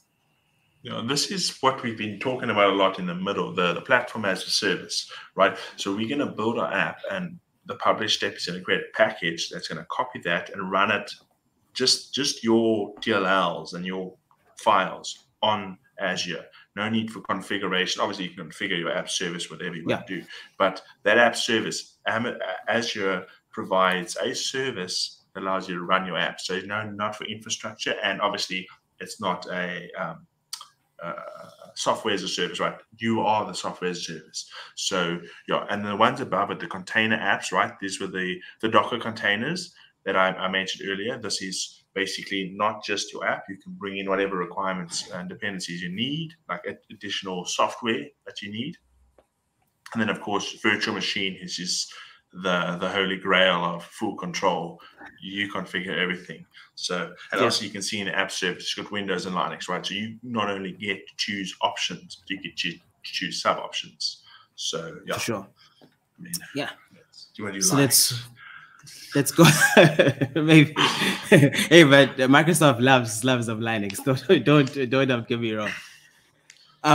So yeah, so we'll choose that as our target, the Azure app service. You'll note that I'm already logged in with my work email there. The way to log in is you can just, let me actually just go out of this. If you just log into your Azure, to your Visual Studio, it will use the same email to log you into Azure. If it needs additional auth for you to maybe put in your Azure password, as soon as you log into Visual Studio, it'll ask you, do you also want to log into Azure? And it's just available by clicking on, if you're not logged in, you'll see like an empty user little guy profile thing. Just click on that, sign in, and it gives you the option to sign into both Azure and Visual Studio. So again, let me go ahead and click on add a publish profile. That's the same thing as right-clicking and clicking on publish. So Azure App Service, as you can see, I'm logged in, and then you have a subscription name. So subscriptions are basically the things that the services that you pay for. There's different types of subscriptions that you can have. Each type has a different support level. I see that there's a bit of a conversation happening in the chats when it comes to support and so on. There's different resources that you get with the different descriptions that you have. So this is the one that I'll be using for today.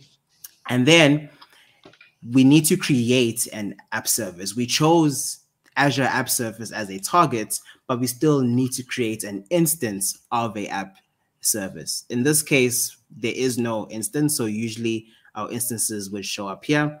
Let's quickly create a new instance. And for the sake of time, I think we will just use all the default values. Let me go ahead and choose a new South African group. region there, the region, right? Or is your resource group? Yeah, I suppose you will see it now. Yeah. So let's go ahead and create a resource group. A new resource group. A resource group is just essentially a folder that allows you to group together related resources. So if you have an Azure App Service, you have a SQL Server database, you have an Azure function, all of these services that relate to one thing, you can store them in a resource group, which is essentially a folder. So we'll just call it the Lion group.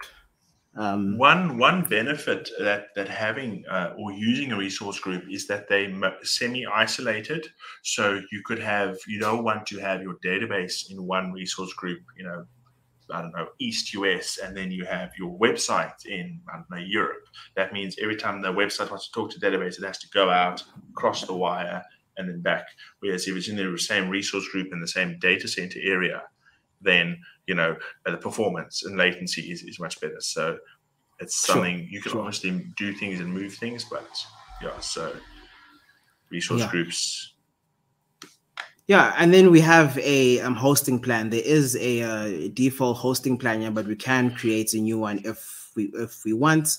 I think, Matthew, this is what you were alluding to earlier on, where you can choose the location of that specific hosting plan. Maybe if for now, because we are creating the actual app and we're still in the development phase, it would be nice to have the location be closer to home since we are based here, but then maybe our customers are based in the US. So maybe when we deploy the actual app to production, you would then change that specific hosting plan. And then what about size, Matthew? What is the one at the bottom? The credit card? You got the double thick one, right? When these two bank accounts have to be merged. Sure. I'm not sure what model you're doing. Yeah. So this is just there's different sizes when it comes to the hosting plan. This can depend on a number of different things, not just the size of your app, but the size of all the dependencies that you have and all of that. If you understand what size it is that you need, you are able to configure that here. But if you're just starting out, you can just go ahead with the default size there. So I'm not going to create a new one. I'll just use the default. Let's go ahead and create that. That will then create a app service for us. And while that's loading, that might take a couple of seconds. Let me just quickly hop into the Azure portal. So this is the Azure portal that we're in now.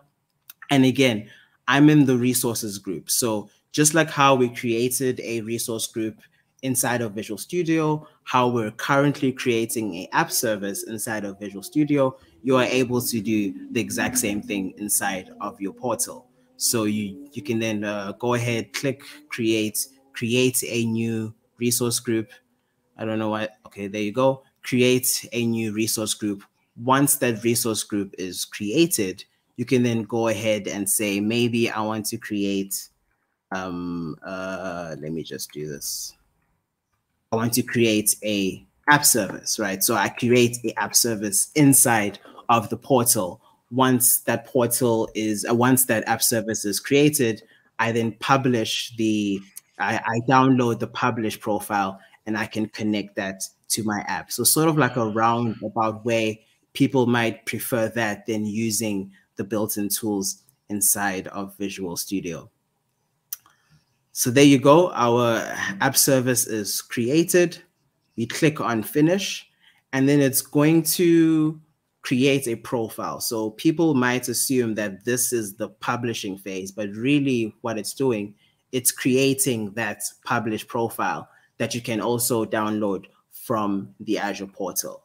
And once that profile is created, then there's a big old publish button that you can just click, and then that will then start the process of validating the config inside of the publish profile and then sending it into Azure. Did that create the resources yet, or only after you click the publish button? So this publish profile, did that actually spin up resources on the Azure portal side? Oh, and we have an error. We have a build error. I wonder, web deployment task failed. What a shame. Let me just fix this. But to answer your question, it has already created the resource group and the Azure app service. Then it gets the details of those resources and puts them into the publish profile.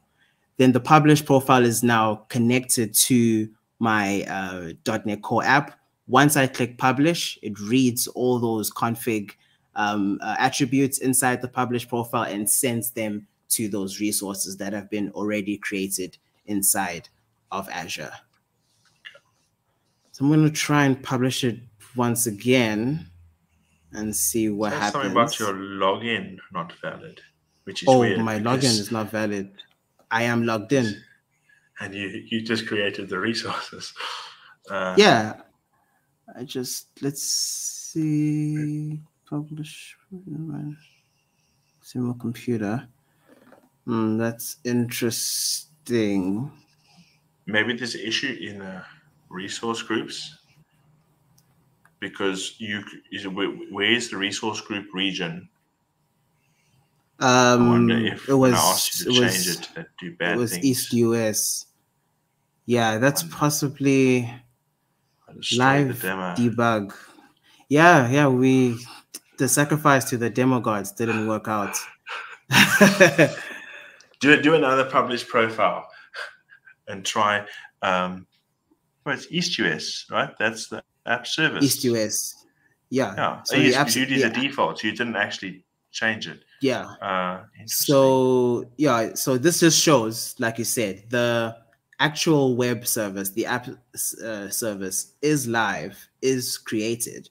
Now we're trying to push our code to that app service, and for some reason that I'm not sure, because there are no passwords in use here, right? Yeah, there's no passwords. Unauthorized. Do you perhaps have let me see. Maybe if we have another, let me see if I have a resource that I can show that's already published, and then we can just demo that. This is what happens when you live demo. I suppose while you load that up, are there any questions? Sure. Oh, Wayne says sign in again. So one of you just log out, log in. Sign in again. Turn it off and turn it on again.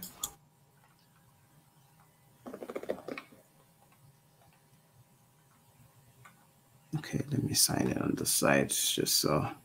And if you publish now, does it pop up a sign-in dialog? Like just sign into Azure, or do you also need to use the VS sign-in? Let me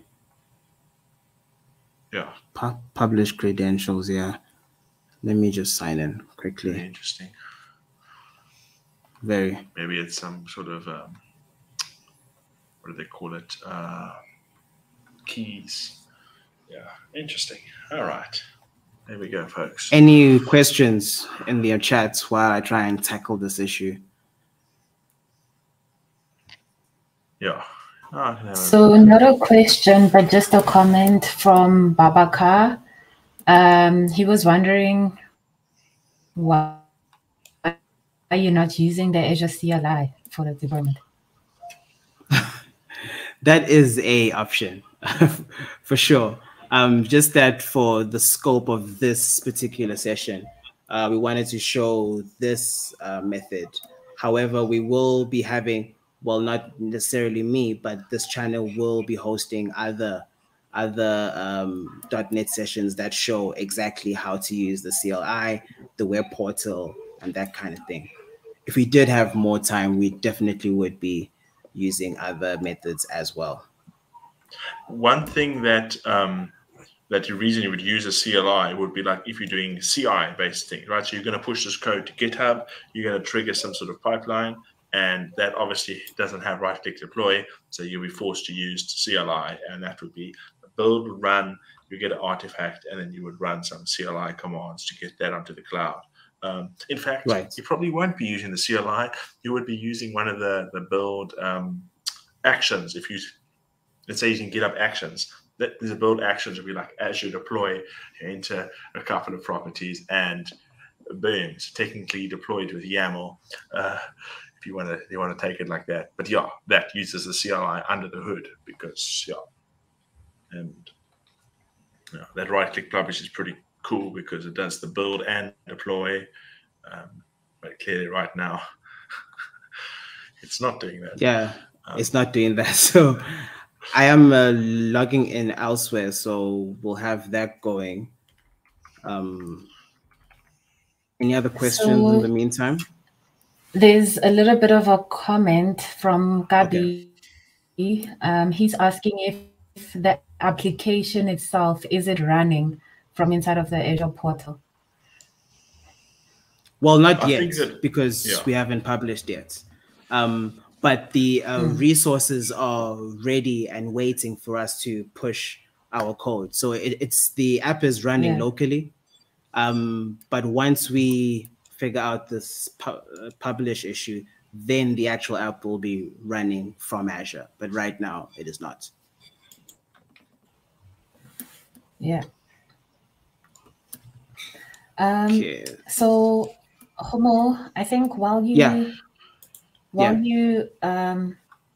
show us one that you deployed a while ago, there's a question which I can take on with Matt around DevOps. It was asked earlier on by Davis. He asked he asked me which programming language is best for DevOps. So even though DevOps wasn't in the scope of this stream, I wanted to just clarify that DevOps itself is a practice, a methodology. So it's not something that's tied to a specific programming language. So think of it as making sure that your software engineers and the people who are doing operations or your product managers are on the same page all the time with regards to your end-to-end software development lifecycle. So that's the practice in which you use DevOps, to make sure everybody's always on the same page. So you can use a lot of things in aspect, but you can use project boards as well to make sure people know who's working on what and how far they are with a project. And I see you asked around programming languages. So you mentioned C# and HTML. So normally, if you have a project like maybe a web app, it's either you use C# and XAML or HTML and JavaScript. And for the DevOps piece, you can have other stuff like GitHub projects or boards or anything really, just to make sure people know what are you working on, what are you struggling with, what are your blockers, how can they help you. I think the simplest way I can explain it is that it's Scrum in practice, right, Matt? Yeah. DevOps is, as you mentioned, I think is the key. It's not a thing you do; it's rather a practice that you follow. So, like for example, let's take this example, right? Technically, we're doing DevOps here. We write publishing. That is the ops and the deving stuff. But what you should be doing for more things would be having, okay, let's set up a pipeline for building, a pipeline for releasing, some sort of mechanism to handle, when the build finishes, we move to the publishing. Are we talking staging? It's basically the operations to take the code that you're developing to the customer somehow. So yeah, it's not a technology, but an idea or a practice. So yeah. Cool. And I'm just gonna check if maybe there was another question we may have missed. Oh, there was a question by Wayne asking if we can span across multiple regions. Yes. You would use that for like redundancy. So you wouldn't want to have one application spanning across multiple regions, as I mentioned, like the database in the US and the website in the UK. You may have to. It's possible, right? It's all internet. But you typically would rather have replication. So you would have the application running in the US, and then you would have a version of the application either as a backup or running in parallel or something for your UK customers, right? They can still connect to that and maybe have a centralized system. You can even do crazier things like, have replicated databases. So the answer to that question is can you have it? The answer is yes. And how can you have it? The answer is yes, because it's all up to how much money you have, as well as what are you trying to do. Like Facebook, you wouldn't want to have Facebook as running just in the US. You might want to have some replication, so people can log in, and then they've got those models of eventually, I forget, consistent versus stuff like that. So and that's all the benefit of the cloud, right? You can't have that unless you go set up an office in the US, office in Europe to do that. So the cloud basically makes that answer to the question. Yes. Yeah. So I guess this sort of motivates, like it bumps up the conversation around reliability and predictable availability as a possible topic for our next session. Homo, I am bringing you back on, as he does have the app that he previously deployed before we went on live, just to showcase to you what you should expect when you deploy your web app to the cloud. So over to you, Homo. So on screen right now is actually the app that we just built. I just logged in with my personal Azure. So I think my work Azure has some beef with me that I need to sort out after this. But this is basically what happens when you publish directly from Visual Studio. We accepted all those default values, and that is essentially became the name of our websites running right now on Azure App Service. Let me just show you what that looks like. I am logged in with my personal account, so it took some of the theming from that. So sorry about the dark mode, but you will see a successful published alerts there. And then you are then able to go inside of Azure, which I'll do right now. I am in the web app as we speak, so you can go into the web app and see some of the config files that we wouldn't usually need to interact with, especially when we are using platform as a service types models like the Azure App Service. So for example, I'm in the web app now, and if I go to the configuration tab, we'll see that it took a lot of these settings directly from Visual Studio, directly from the type of web app that we built. So if we go to general settings, we see that it knows that it's a .NET stack. It knows the .NET version, the platform, and all these other things that we would otherwise need to configure ourselves if we were using a infrastructure as a service type model, creating a VM and doing all sorts of things. So with that, I hope you can see the difference between the service models if you are deploying directly from Visual Studio or you're using the CLI. For the most part, you'll be deploying to a platform as a service where you don't need to configure all of these settings. But then if you want to do it on your own, you'd probably have to create a VM where you would have complete control on the types of services that you have. Matthew, is there any specific things you want to highlight? Well, we can have a look at even though obviously there's so much to cloud, but one of the topics we've been talking about a lot today is the scaling. And I think these are two options to scale up and scale out. So I'm not sure what's behind there, maybe a few sliders or something.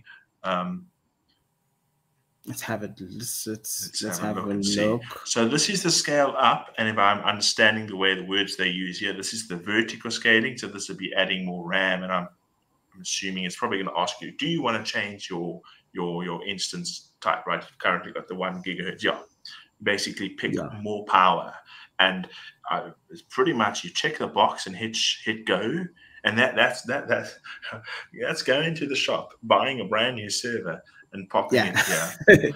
Yeah, and obviously it is nice because you can see pricing. Yeah, exactly. Yes. That's the also nice part, because you know exactly what you're getting and what you are paying for.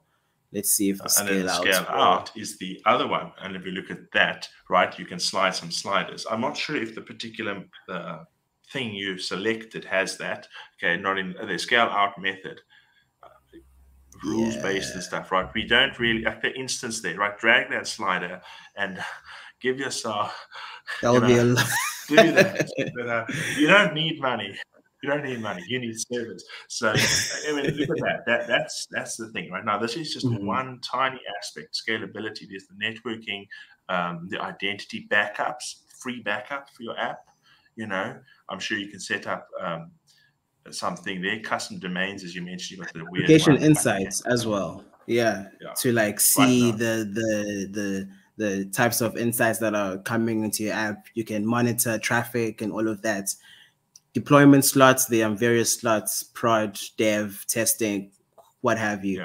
There's so many different types of configuration settings that we can have to a specific resource that we have in Azure.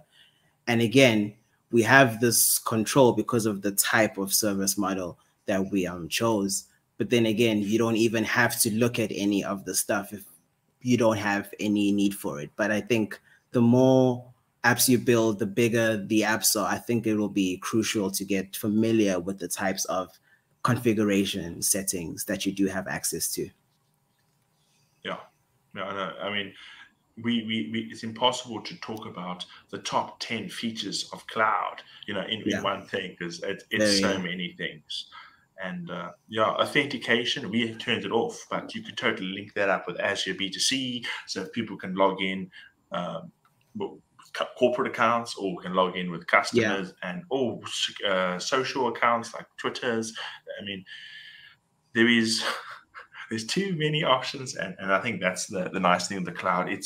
You don't have to do the work if you have a website that you want to do these things. Like, okay, I'm going to go write the code, or you can say, well, I'll bring in some packages. Whereas like this one it's another level. It's the whole thing is buttons and sliders and more. Obviously, not all buttons and sliders. You're still going to write the app, but yeah, I think it's the thing is, as we were mentioning, is choices and flexibility that will be impossible to get with a single or even multiple on-premise servers. There's no ways you can compete with the flexibility of having, you know, anything. Obviously, if you want bespoke particular things, then obviously maybe on-premise or infrastructure as a service is what you want. But for platform as a service, like the question that Wayne asked there, right? What if the region goes down? Well, this is why you have multiple regions. I'm not sure if you get it on this one. It might be the resource group level. But you can have a website that has a failover. One of the demos that did one of the builds was you can actually have it follow the sun, right? So, you know, most customers are accessing stuff in the day. So as the sun goes around the world, you have the main sort of the primary server follow the sun, and the rest are just backups. So I'm not sure exactly in the portal how to do that. The apps might be different because obviously you pick the free tier and you did the right-click deploy. But if the entire region goes down,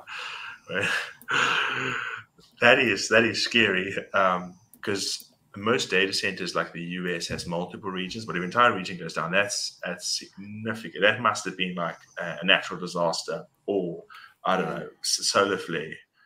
And but you can have it over multiple regions as well. So. Yeah.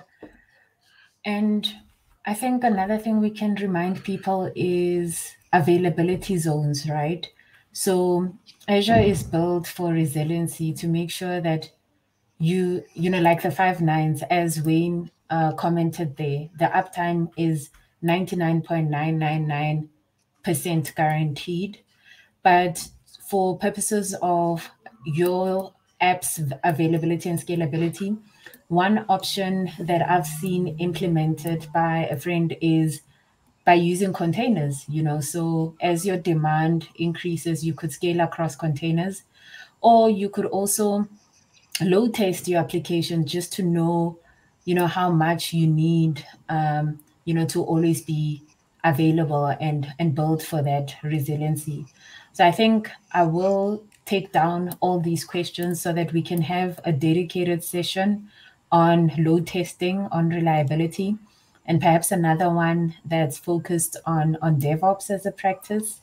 And we could show two types of methodologies, you know, approaching it from a Azure DevOps route, as well as one using GitHub. There was a question around free exam certifications. So Microsoft at the moment is actually running a global cloud skills challenge as part of the upcoming Build conference. I am going to just post the link so that you are able to visit the site. So they're running the challenge. They have 8 different challenges on offer. I think the rule is 1 voucher per person. So even if you participate in all 8 challenges, you are only eligible for 1 exam voucher. And you must make sure that you write that exam by September 2023.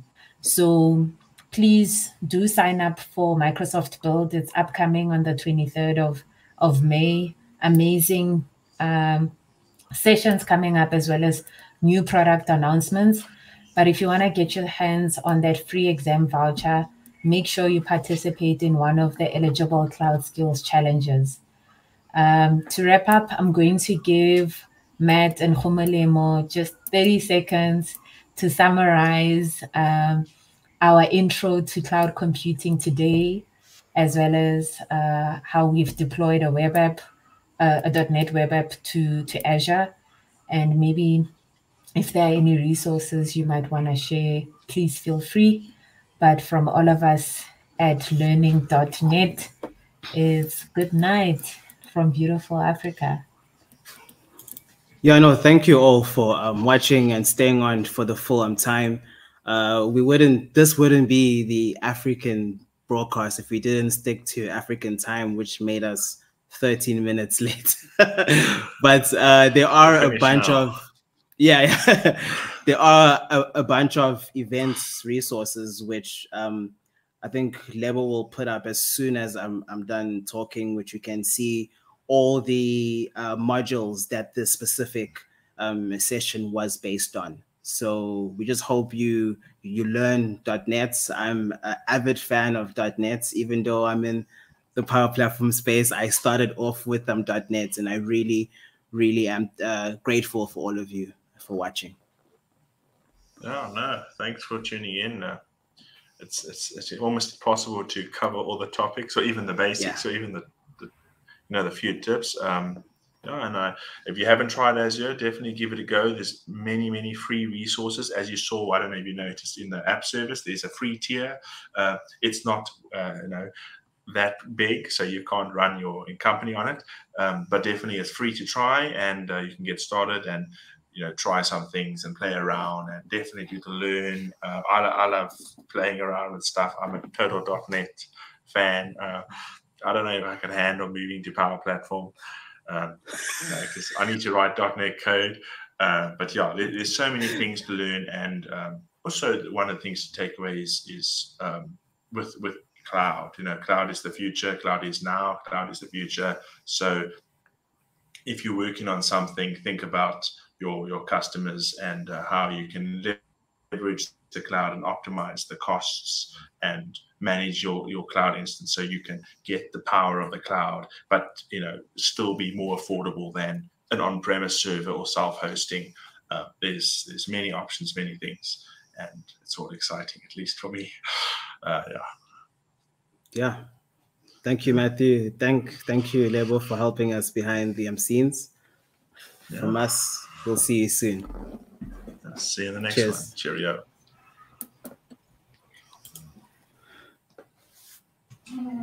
Thank you.